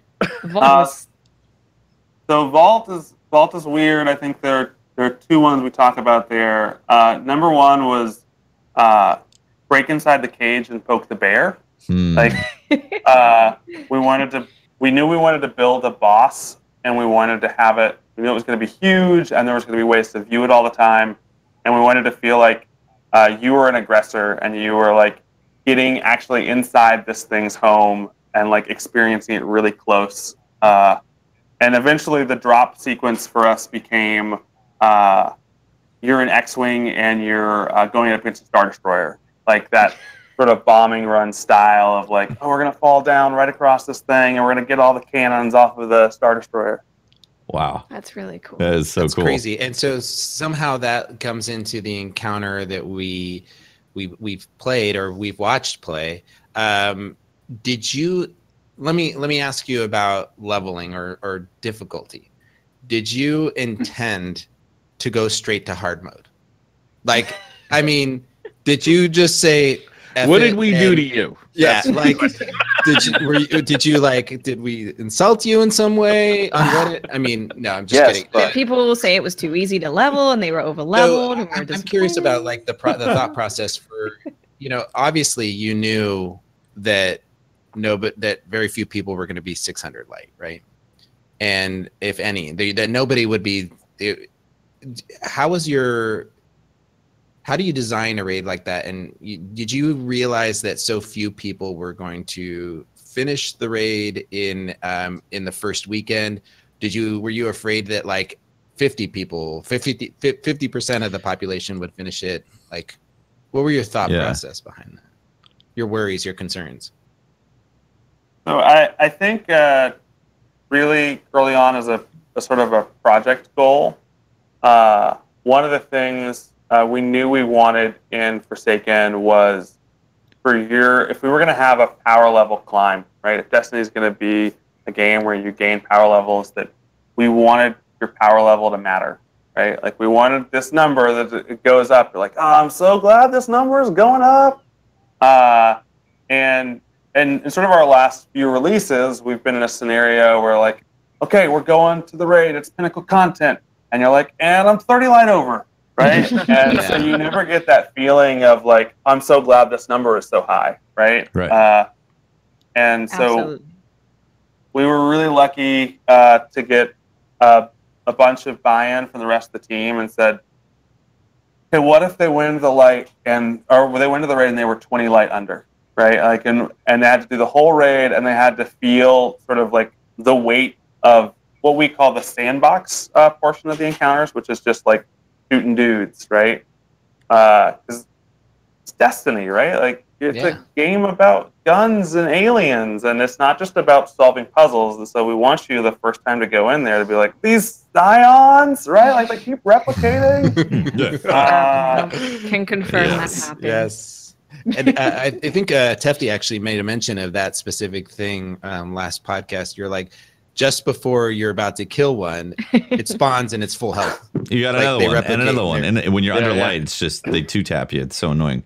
And that experience was completely nailed because the first time we go in, we're like, oh, it's so hard. Everything hurts so bad. And then you go in again and you start feeling more powerful in those encounters. And you actually experience the feeling of getting powerful, not just, oh, my number is now higher. You have that experience of power. So I cannot enough thank the huge amount of people that aren't here, like getting the tuning on the power climb to make that happen.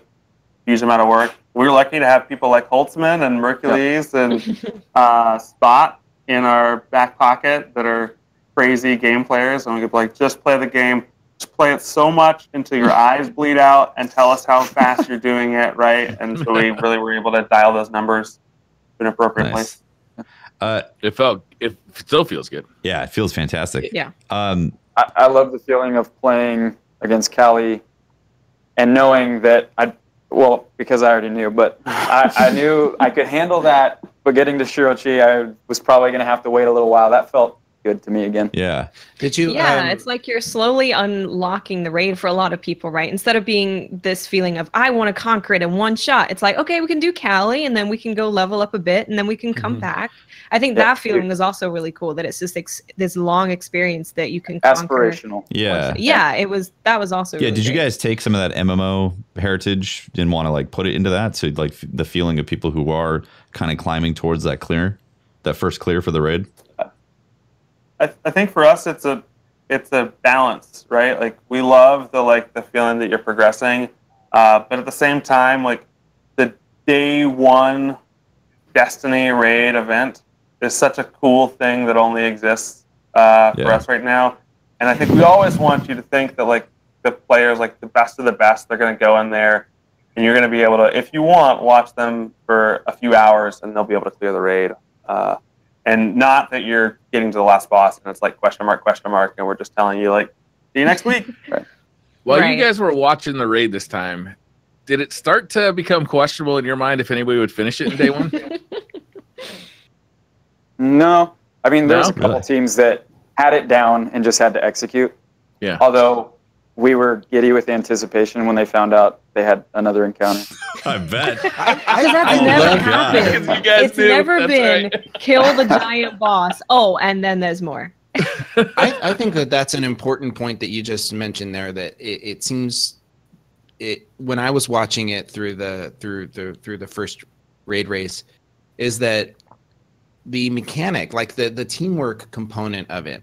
It seems like that is the point that you guys were trying to make. That these encounters required you to work as a team, and that is what you had to master. You know, yes, shooting things was important and killing the ads and knowing what to do, but it wasn't so much about that as each member had to know their job and be able to communicate effectively.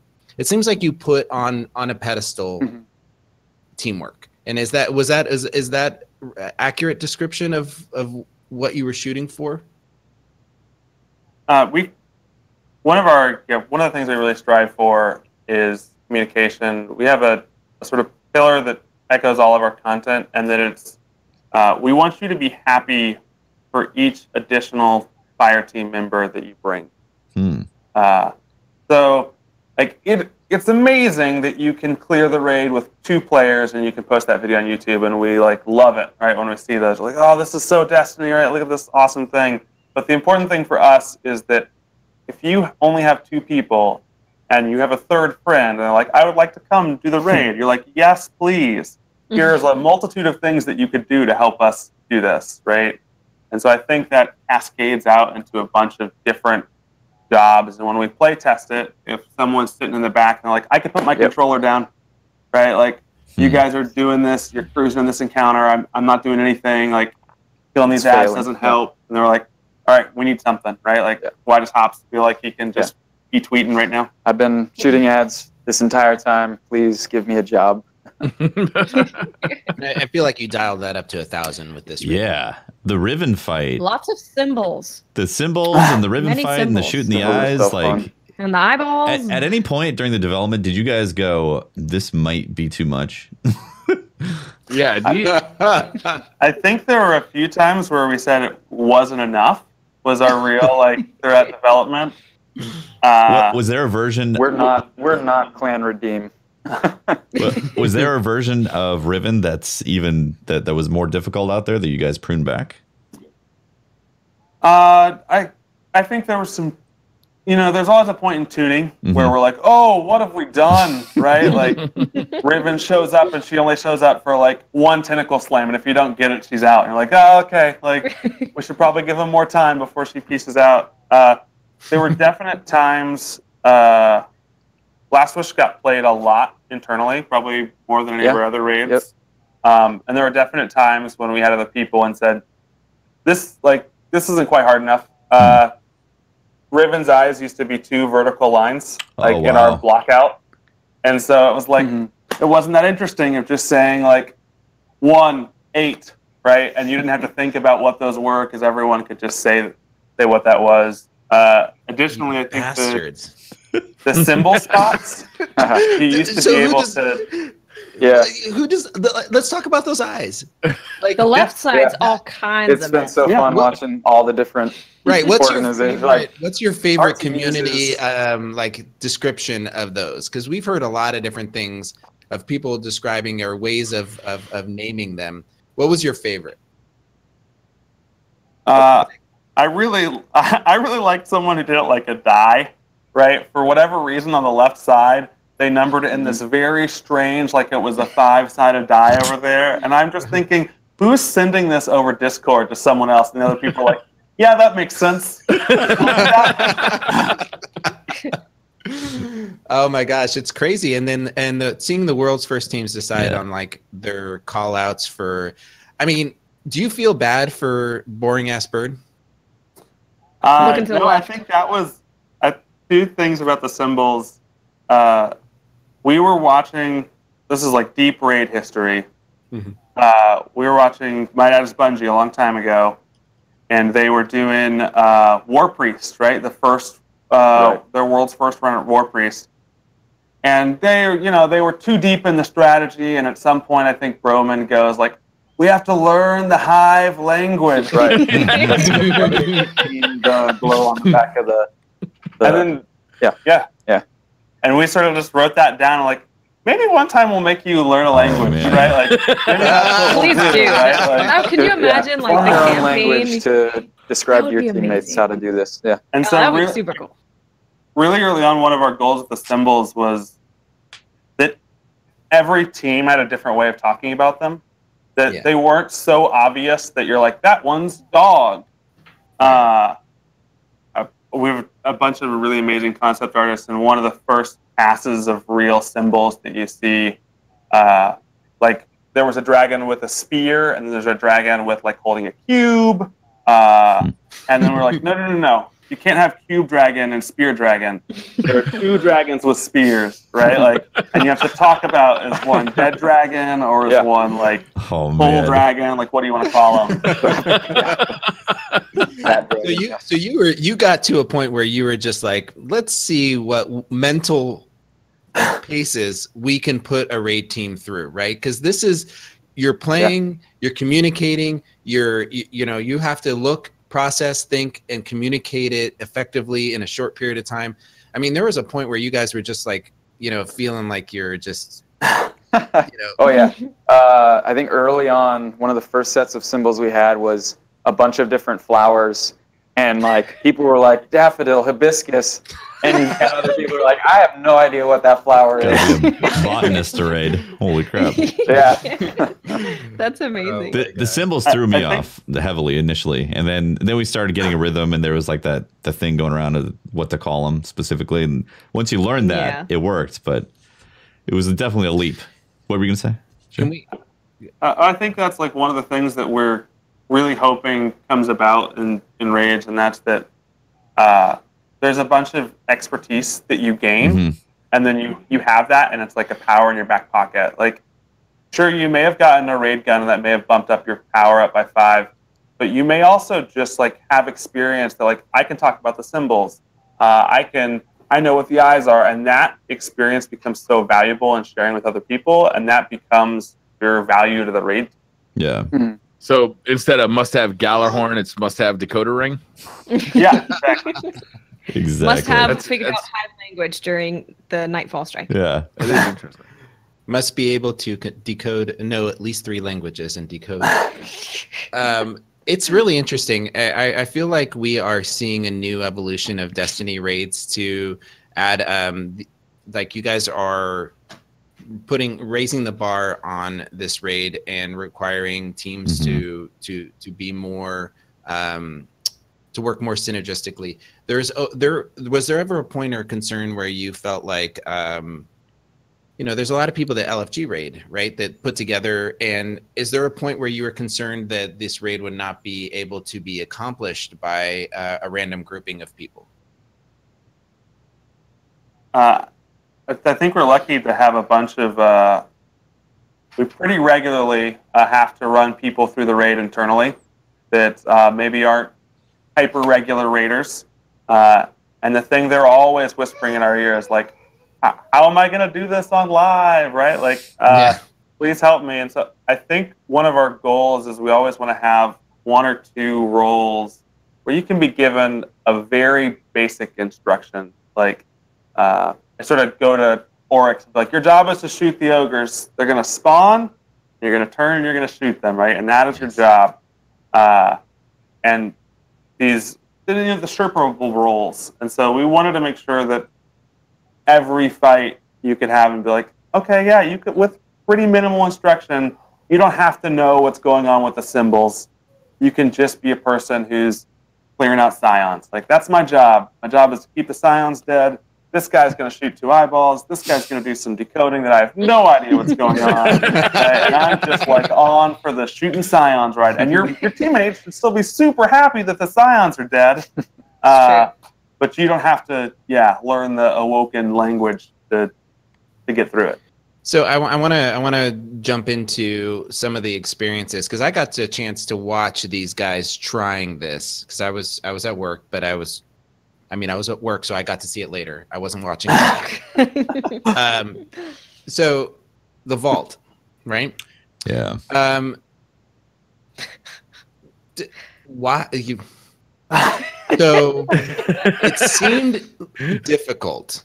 Now, did you want it to be that? Like, what was the design? We're talking about the security mechanism. Security mechanism, yeah. Like to open the door lock. to the Yes. vault. Yeah.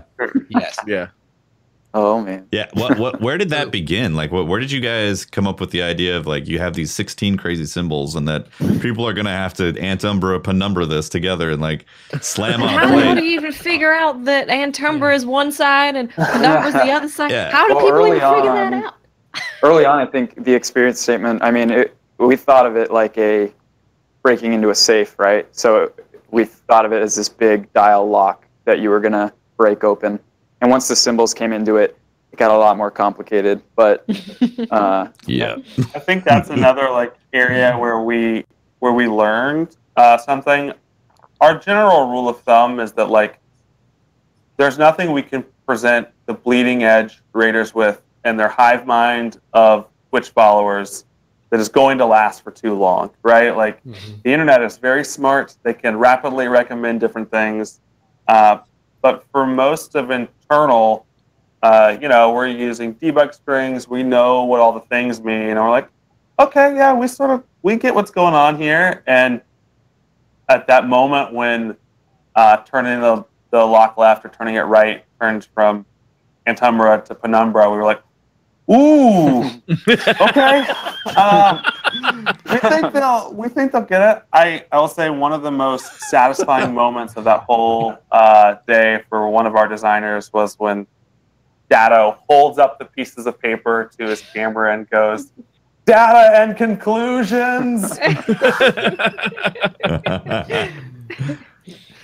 So you guys are designing the lock to get in, and you're also cognizant of the fact that you want Raiders to the world's first team to have to work through a problem, right? You're thinking of not just as the raid team, but the internet as a whole, the collective hive mind in trying to solve this, and it seems like that concept or that theme of not just the individual player but the community as a whole played into the design elements of it and how it affect like the Dreaming City, because like for me, I got to see these guys finish world first and it affected my life, right? It affected my playing of the Dreaming City. How does that player connection look for you guys between the raid team and the end game team, or the team that's working on the live game? personally, I went to sleep. I think that Destiny has developed such its own style of community and its own style of progression. You know, coming from like an MMO World of Warcraft background, when I was doing bleeding edge stuff, the thought of like giving someone else your strategy or like streaming your content or saying that you found a secret was like totally foreign to that community, right? It's all about hoarding what you know and like using that power for yourself. Destiny's a totally different beast, right? Like it becomes this thing like, I found this, look at this thing I found, look at this thing for all of us to enjoy. And I think part of that is raid encounters. I think a big part of it is secrets. You know, when we hide secrets, we hide them with the intent that like millions of people are going to look for these, right? Like, yeah, every time someone shows me something secret in Destiny, I'm like, how would I ever, like, what are you talking about? Like, the wish plate on Nessus, I can remember someone showing me that and thinking, why would anyone be here? Yeah. right? Like, why would they're under a staircase, like in a part of the game that no one goes to anymore? But we were like, yeah, it'll probably take them a day or so. So that is one of the things. Like, at what point in the process of designing the raid did you guys want to put the wishes in there? Like, obviously the thematic, The wishing wall. yeah, the theme of the wishes makes sense, but I'm assuming from a development process, it was like, okay, we're gonna have like these codes in there. Oh, that was we got excited about that when the security mechanism was being built, because Of course, seeing all these dials move, we were like, somehow they're going to enter combinations and things are going to happen. And what does that look like? And then eventually, obviously, we moved that to the front of the raid because we didn't want to make people play 5/6 of the raid before they could enter a cheat code. yeah. And so, so there's a lot of possibilities there. There is a lot of... Can't brute force this one. Yeah. Well, don't say that. So there is a I'm lot of confident in options. that statement. My favorite, Go ahead, Tefty. by far. I mean, obviously getting extra loot's great too, but like my favorite is failsafe being joining the raid. And it's bittersweet because if failsafe doesn't join future raids, I'm going to be really disappointed, honestly. She now needs to be in every single raid. Oh, Yeah, I think we got Jill to come over and write failsafe, and she knocked it out of the park. And it's really interesting to have that different character perspective on a raid. And like, what would it be like to take someone else? Yeah, like to show a member of the like Destiny cast what's going on in these raids, because usually it's comms off, right? Yeah. It's great. I think, it's like Wing Zero said in chat that Shax needs to join. Can you imagine Shax just yell? You get a triple kill on some Scions? That would be. Oh yeah, that would be pretty the high. PVE callouts where Shax just starts going insane because you've killed like 7 thrall. Or, So what I love about the wishes also is that like each raid has had like a certain set of secrets, and probably Rise Iron was the most technical up to that point. Leviathan, like, it definitely had its share of secrets in the underbelly, but like Rise Iron was a deep secret that the community had to crack. Yep. I feel like this is definitely the next evolution. Like, you have this key input to cause these certain effects that are like cheat codes. Just like I said, it's like the game genie of the raid being able to put in there to have these things happen, have like, silly things that from headshots and all that. And I love it. And I love the fact also that there could be a bunch of crazy stuff still in there that we don't know anything about. Obviously, you guys can't say anything as to what's there because you're Bungie. You don't want to like reveal it. You want the community to find it. But like that kind of secret stuff in the raid is the things I love. I love finding chests. Yeah. But then when things like that get in there, it's just a whole nother level. Yeah, I'm so happy to hear that. Like, there was a really early on where it was like, okay, we just did a raid that had a bunch of secret passageways between it. Like, that was different than the raid where we had to find a bunch of monitors. We go to the team and say, like, what are we going to do? Right? Like, we got to do something, right? And luckily, we work with amazingly smart individuals that make me and him look real dumb all the time. And so, that's fair. Yeah. That's fair. And they come up with cool things, and then we talk about if it's possible, and then we say, "Oh, we're gonna do it anyway. Like, it might be impossible. We're gonna do it anyway." And then it gets in the game. It's cool. So we've got a few minutes left for this conversation before you guys gotta go home to your families. Go home just shattered, right? Do you guys, can you tell us about like any memorable moments about this raid, or either the development process or the world's first thing, or anything that you've had where you feel like you knew you had something special? Because right now we're looking at a community that's reacting extremely positively. That's got to feel good, right? You've got, I just read an amazing article from Polygon. There's all these reviews of people that are putting out, this is the best raid that's happened. That's got to feel good. Did you know you had lightning in a bottle when you were shipping this, or is this, or do you feel like that now? I mean, where do you stand with as raid developers with this? gotta go first. Sure. Yeah. I mean, Joe had just tweeted that Polygon article, and I commented that, like, when we were initially making this raid and talking about what we wanted it to do that was special, the big thing was like, this is the greatest hits of raids. And reading that article where the writer literally put, like, it's the marrying of all the best parts of all the raids. It was like, sweet. Yeah. I think I still get real nervous as things go out there. You know, even we talk about this being like one of the most play tested raids internally, and that's definitely true. But it's a totally different ball game.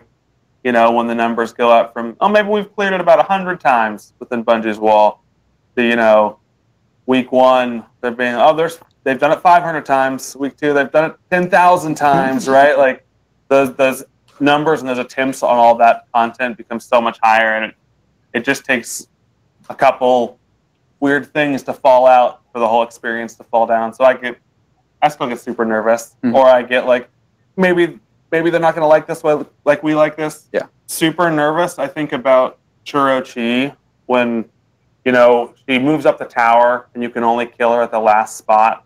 And we were pretty adamant that, like, this fight isn't cool unless you kill her at the top of the tower. Like, that's what the fight is about. It's about climbing to the top of the tower. And at the same time, all throughout development, we're hearing things about, like, Davix and the strike. Like, there's so many immune phases. Right. Or like, It's a long fight. Okay, well, we're putting a lot of she goes immune a lot of times in this encounter. How can we make that not be awful, right? And like we tried really hard, and we're like, we think we've done it. That even after you push her, like, you feel like, okay, well, we can get to the next DPS as fast as we can move, but we don't really know what other people are going to think about that, right? And are they still going to be like, I should be able to kill her at the first plate? Like, oh, maybe you should have been able to kill at the first plate. You know what, though? Like, that fight is fun because you are doing the puzzles after each part. Like, having to do Dance Dance Revolution in that room is like, it's cool. Like, it feels like the puzzle that you're solving, and it's not just DPSing a boss. I like that movement aspect of it too. It's like, it almost feels like a race, like, to get to the next DPS and get through it. It's fun. Yeah. Yeah. That was a unique challenge too. An encounter that covered a lot of ground. Yeah. Mm-hmm. So cool. Well, I wanted to personally thank you two for coming on. I know that you guys are extremely proud of what you've put out, and you're already working on the new stuff. And so you're going to leak all the secrets right now, right? You're going to tell us all the stuff that you're working on. This is the next. Right when this is over. Right? Spoilers from here on out. I'm just kidding. Give me the codes. I'm really excited. I'm really excited with the Where Forsaken is, and I know we have more secrets to unravel. I just wanted to, speaking from the podcast team and our community, wanted to personally thank you for the work you guys have put in. You were doing it at a time when there was a lot of chatter in the community of there was a lot of outside people saying that Destiny was bad, right? And you guys played a huge role in bringing back the game that we love, and I just wanted to thank you for that. And you're talking to the whole team right now. I'm talking to the whole team, not just you two. I know that there is hundreds of employees at Destiny, and I hope at Bungie, and I want every one of them to know that I personally, and I know this team does, personally appreciates the crazy hours and the creativeness that you guys put into making the game that we love. Thank you. Yeah. Yes, thank you. I agree. All right, guys. Cool. Thank you so much for having us. Thank you for coming on. Thanks for we're gonna hang stories. out with you and bash the game for another hour. Good. Love it. Yeah, we're about to get super toxic up in here. Yeah, we're gonna tear this shit down. But thank you very much. All right, Scott, cut us off. All right, later, guys. Bye. Thank you. Thanks for coming on, guys. Appreciate it. Thank you. Hot mics. Hot mic. Oh, hot mic. okay, they're muted. That's always great having like the guys who create the experience that we enjoy so much, like having them talk about the creation process. It's inspiring, really. It's like It really it's is. really amazing. it adds so much context to what you see on a daily basis. There was a ton of questions prior that we had from the community that asked things that just, were not necessarily they were not appropriate for these two guys, right? There were a ton of those. And I just want to make sure that everybody knows that's listening, that these guys are designers, they're artists, they're they're not going to be able to answer some of the questions that people had. There's hundreds of people that work on the game. Those questions are complex. And I want to keep an open environment for more developers, that more designers, more artists to come onto the show and feel comfortable and feel welcome and be able to share their experiences and the art of making games. And so I really truly appreciate them. It's hard to come on here and be on a live show and be able to feel like you're on a firing line. And I feel like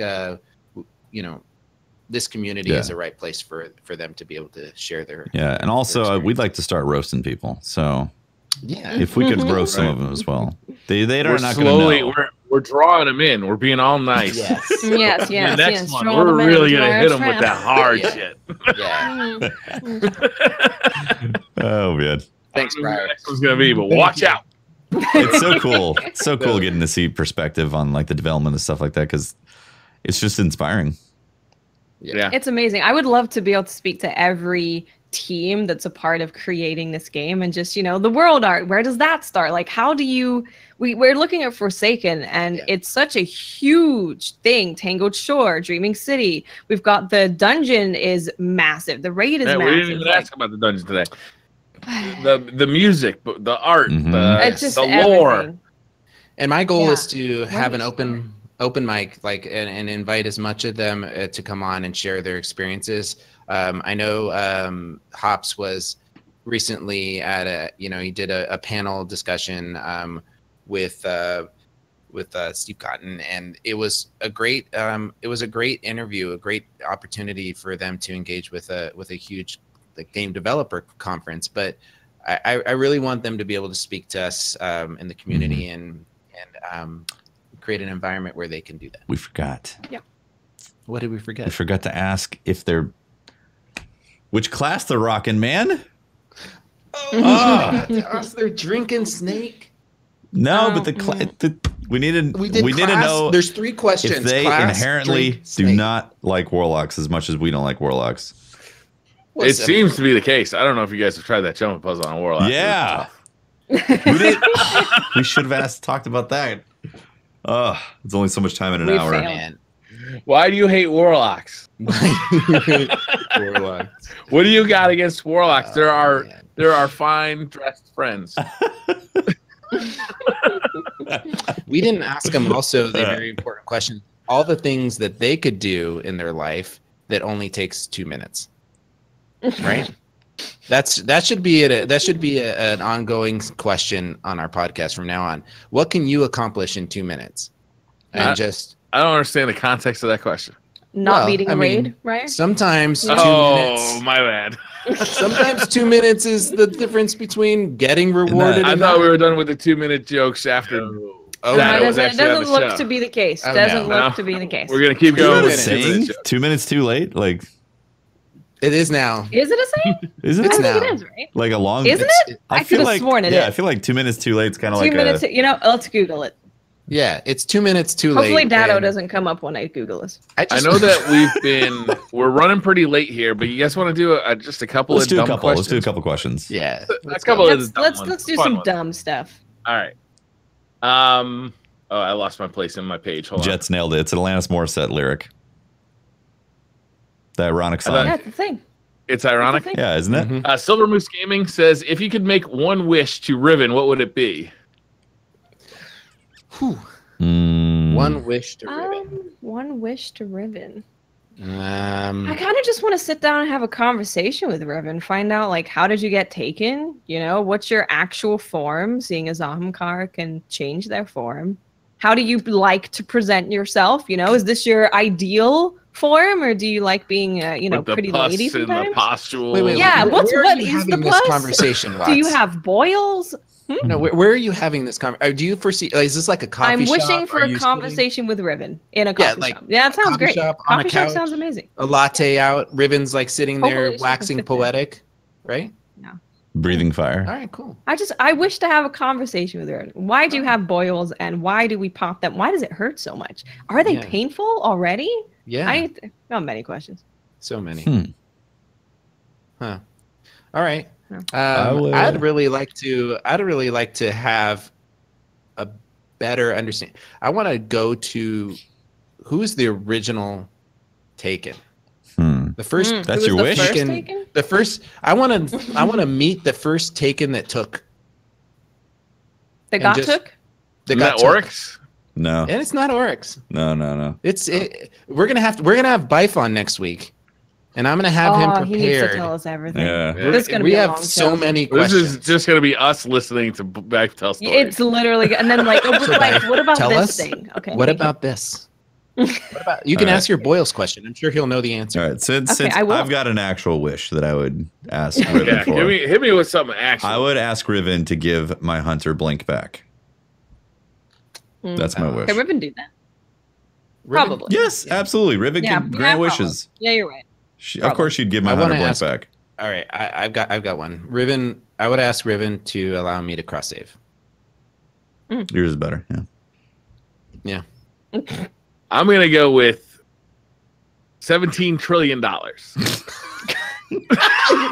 it with you? You really want Lamborghini bumper racetrack cars. Yeah. Saturdays, man. Come on, man. Lamborghini race. Can we make that a song? Can DCP make the Lamborghini racetrack song? We should. I'll look make that into a it. song. Oh, Make an that's album. crazy. Yeah. Like, Destiny lore Lamborghini sounds great, racetracks. but Lamborghini Lamborghini racetracks. racetracks. $17 trillion. $17 trillion. It's a scientific number. I came up with that after much thought. Okay. Hurricane Ken says, hey, everyone, how's it going? Question, do you have a good luck charm? Do you have something that makes you play better or makes the experience more enjoyable? Yes. I like to hold my 3-month-old daughter when playing Crucible because I have to stay calm so I don't wake her. Mm. Hey, 3-month-old daughter.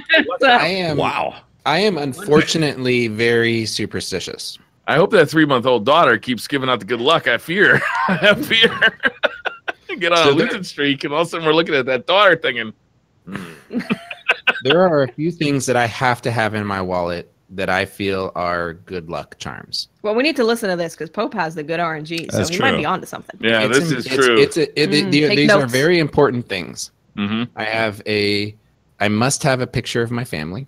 Okay. I'm going to get a picture of your family. Okay. Picture of Pope's Of your family. family, not my family.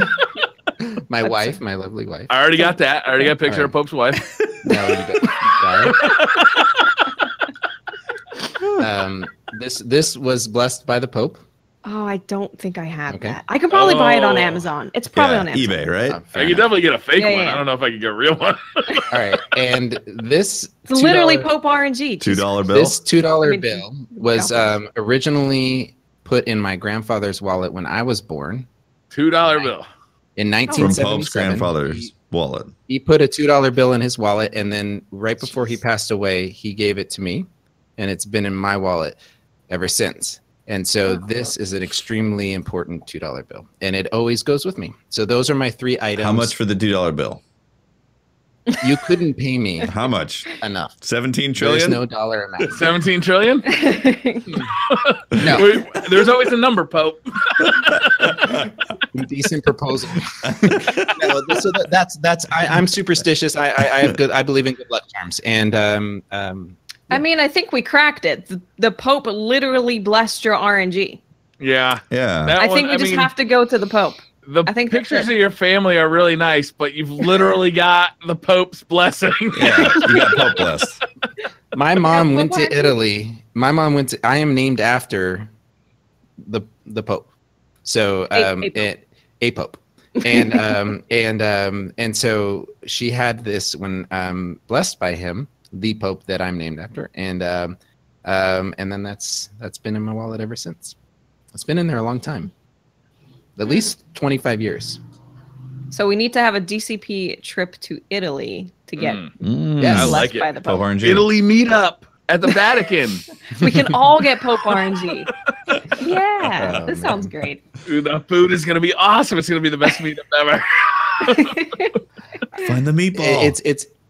It's important. It's all of this stuff is linked, and I'm not going to get all too weird on this, but you know how you live your life, like you know what you do. It's all karma. It's all linked, and people call it like, you know, RNG, Pope luck, or whatever.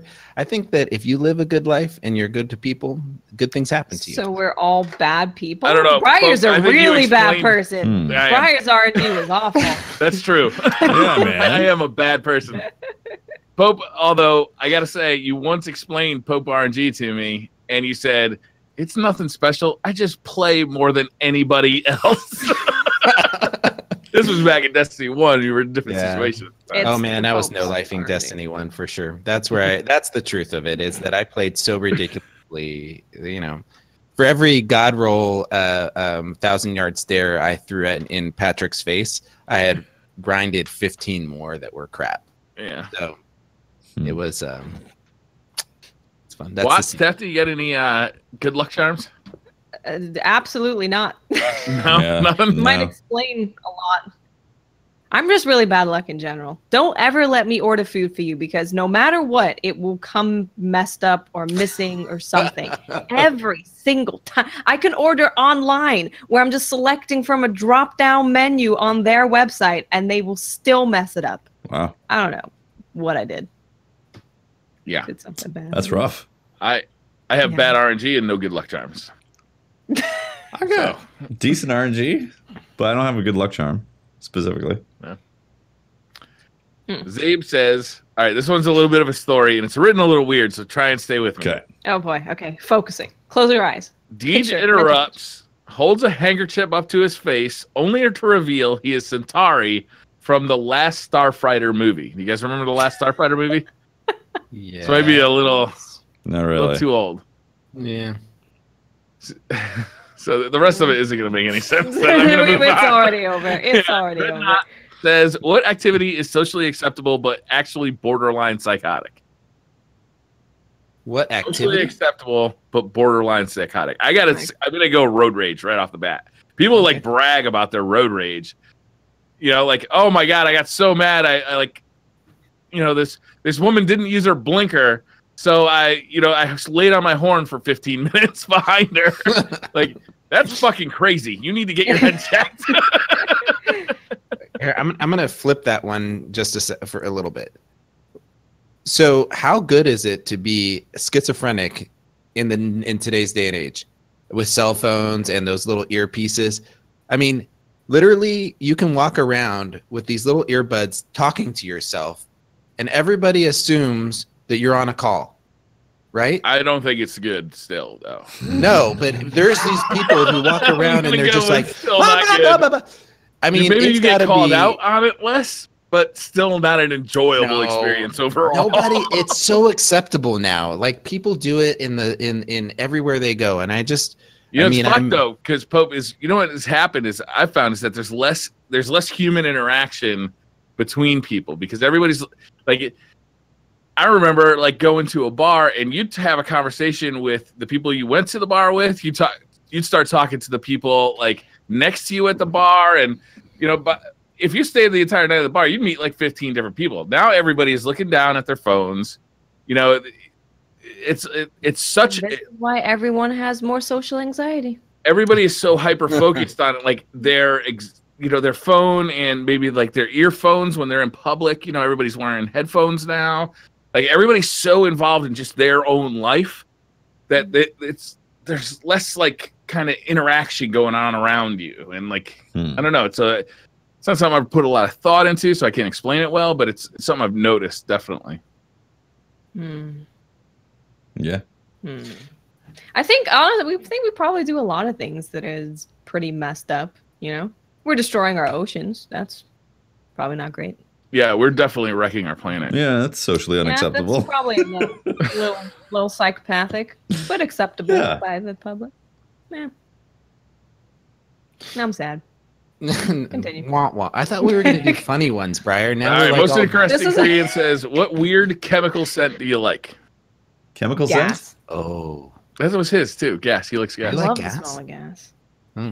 As a kid, I used to stick my head out the window and my mom would fill up the tank. Really? Yeah. I like the smell of this cleaning product, like Pine Sol. Oh, that's not bad. I I like can't stand ammonia though. Like ammonia, I gotta like leave the room. Mm. Yeah, gas definitely. I like the smell of gas. I also like NyQuil. I love the taste of NyQuil and the smell. What? Mm. Yeah, but that's kind of licorice. Like if you like licorice, you're gonna like NyQuil. No, it's I like ass. licorice. No, it's delicious. If I So- get I like sick licorice. and I have to Tefty take some likes NyQuil, I am all about taking the NyQuil. Hefty's secretly there, like, woo. I am enjoying that cup of NyQuil. I got sick. I'm sick. Hell yeah. Oh my god, how do you like the taste of that? It makes me nauseous. I have to like sit there and like I sit there with the cup like shaking, and I'm like, Do you like vinegar? do I like vinegar? What kind of vinegar? I like balsamic vinegar. Like vinegar in general. Like for me, I No. can't stand vinegar. When I smell vinegar, I want to throw up. But when it comes to NyQuil, I'm like, damn, this is good. So I have a story of like I have heard a ton of people. I've heard this question asked before, and I've heard a ton of people say that they really love the smell of. Moonshine of medicine. What's I am that? not drinking NyQuil on the side or on Yeah, a you weekly are. basis. The slur. It's once in a your long purple time slurp. if I'm feeling something and I need to like, need to sleep That is easy. comment of the night right there. The moonshine of medicine. It's delicious, man. I can't help it. Have you heard people say that they love the smell of cut grass, Yeah. fresh Yeah. cut grass? To me, it makes me like projectile vomit. It makes me nauseous. Like I smell it and I go and my stomach starts flip flopping. I feel like I'm like seasick, almost like immediately. Dude, cut it's the grass? craziest thing. Yeah, Cut Interesting. grass. cut grass Crazy. will hit me in a way that I get like, oh, like nauseous. Like I want to puke. Huh. Interesting. It's not a chemical smell, but you know when It's- you're like driving past a farm and there's like that faint smell of like cow manure. Ugh. Mm-hmm. I find that somewhat agreeable. Well, I bet it's because Briar finds it quaint. He's like, oh, I'm in a quaint village. Quaint Quaint. cow Okay, patties? so Cow poop. Like, look, if it's like if it's overwhelming, if it's like real strong, then it gets bad. But if you're just like driving No. past a farm or something, and you know, like it's part of the bouquet. the bouquet. bloom. Briar, when next time you come and visit, we are going to take a drive down the 5 because flanked I-5. on between Bakersfield It's- and LA. It's- Like if you're There's- talking about like a slaughterhouse or something, like millions of cows with shit yes, all over. I the place. am, Yeah, it's- and you will No, never that's not think gonna of the be good. smell again. It's a- I'm Harris, talking driving by like a scenic pasture and there's like 6 cows in there and you get like a little bit it of doesn't that. happen in California. It doesn't. There's Well, feedlots of millions of A cows. lot of avocados you got to fertilize down there. So Yeah. No, they're all coming from Mexico. They don't. We don't make any money on avocados anymore. no, Nope. the avocado business dried up. It just doesn't make Pretty any bad. money. Yeah, my brother had to cut all this down because he couldn't make any money off of them. Jeff McLean says you woke up to find you're the last person on Earth. Strangely enough, all the electrical, water, internet, utilities, everything still works. Right? It's like a magic apocalypse. It's like a Stephen King book. How will you spend the rest of your days? Do whatever the hell I want, right? I can go bowling by myself. Just Drinking- bowl on. Drinking Go NyQuil, watch man. some movies. Drinking NyQuil and driving Lambos. First thing I Nobody do. can you arrest And arrest you smelling for cow drunk poop. driving. Smelling cow patties. I go butt ass naked everywhere I go. Oh yeah, that's the end of clothing. That's for sure. Yeah. You're done. Definitely. That's done. Done. Like I'm walking down the street the wrong way, butt ass naked, Right. wherever I want. So your food quality is going to get worse and worse, right? As the Yeah, that apocalypse sounds pretty brings, bad. Right? At first, you're going to have Mhm. all like the kind of food that's out there, but that shit is going to rot relatively soon. And suddenly you're going to have to like figure out like you still got electricity and water and everything, so you can become like a farmer pretty easily. Mhm. You got to figure this shit out in a hurry. So Yeah, to you, be honest, with you, I think you can become a farmer. you got to get good quick, honestly. Yeah, That's true. That I don't is think true. you worry about that, Tefty, because Oh, you I worry think about you getting good. anticipate. No. I think you are figuring that by the time you're off of the canned foods and spam, because this is, remember, there's everybody there, right? Everybody in the world has died, so there's all this food, canned food and whatever, right? Yeah. So you can still What's eat the off shelf life on that stuff? spam forever. It never Is it? dies. Yeah, I absolutely. don't want to eat spam though. I mean, Like just regular. Twinkies. So you're just going to eat shit for the rest of your life. Yes. So it's going to be a short life. I'm going down quick. Whatever I got, as much trash as possible. I'm eating 15 Twinkies a day. I'm dying of heart disease. I mean, the longer it lasts in a can probably has a direct relationship to how shitty it is for you. Probably. I'm not lasting that long. I'm going down quick. Yeah. Spam and NyQuil. Pope Bear, fast and naked. You guys are heading out of the park tonight, Twitch chat. I'm really excited. I'm really happy that I got a chance to make it on the show. Thanks for holding. Yeah, Yeah, thanks of for course. making it. It was a great episode. I think that's going to do it, right? Fun. I think so. I think Yeah. that's it. All right. Well, I'm Tefty Teft. You can talk to me at Teft on Twitter. Catch my streams, twitch.tv/Tefty Teft. And yeah. I'm Briar Rabbit. You can talk to me over at the Briar Rabbit on Twitter. I stream every afternoon at 1:00, assuming my internet is working. I've had 4 cable guys come this week. 4 different appointments. Can you believe That's bad. rough, man. that? I'm thinking about just like sending telegrams to YouTube. Mail my videos in. All right. Anyway, go ahead. I am Miss 5000 Watts. You can find me on Twitter, Twitch, and YouTube. Just look for Miss 5000 Watts. And this has been Pope Bear. You can find me on Twitter at Pope Bear. And make sure to follow our podcast. It's at DCP_live. We tweet about the show and any relevant news that's going on. So make sure to hit that follow and notification button. You won't regret it. Next week, we have Bife coming on the show. He's going to be breaking down the lore. We are really excited. He's coming off some really cool things where he's been working with who did he just recently did a raid run with Tiggs, right? And Gigs, I'm sorry. I like Say Tiggs. Tiggs. Though. It's good. Tiggs is pretty good. Tigger, Tiggs, he reminds me of Tigger. That's why It's one of my co-hosts on CDP. Tiggs. I am dyslexic, so don't give me that. No, Gigs, he was going to do a raid run, and I'm really excited about that. I want to hear about the lore that he's putting together for the podcast. And we got a really great set of hosts for October. I'm not ready to announce them yet, but one of the guests will be Dylan from DMG. So one of the community managers. Wait, is DMG like a group, like Jethro Tull? Mm-hmm. He is. Ah. Mm-hmm. Yeah. And Aztec Cross Gaming, and Oh, cool. we had a couple other cool content creators that I've really excited about the work they've been doing. It's the second wave of content creators that are making Destiny content. So we're really excited to highlight them. Yeah. And so I also want to do a huge shout out to our patrons that support us every month. You guys are amazing, and we really appreciate you. We hope you're enjoying the pre-show chat. So if you're a member of Patreon, you can get access to the pre-show chat before we go live, as well as a bunch of other cool perks in the DCP Discord. So, and a huge shout out to our Twitch subscribers, and you guys help fund this whole thing and make it happen. So love you guys. Yep. Thank you very much, guys. We're going to roll credits. Thank you. And then we will be back to read out subs live. Thanks for Or watching. will we? Or will we? Maybe we won't. Maybe we'll just disappear. Find out in about a minute and a half. Yes.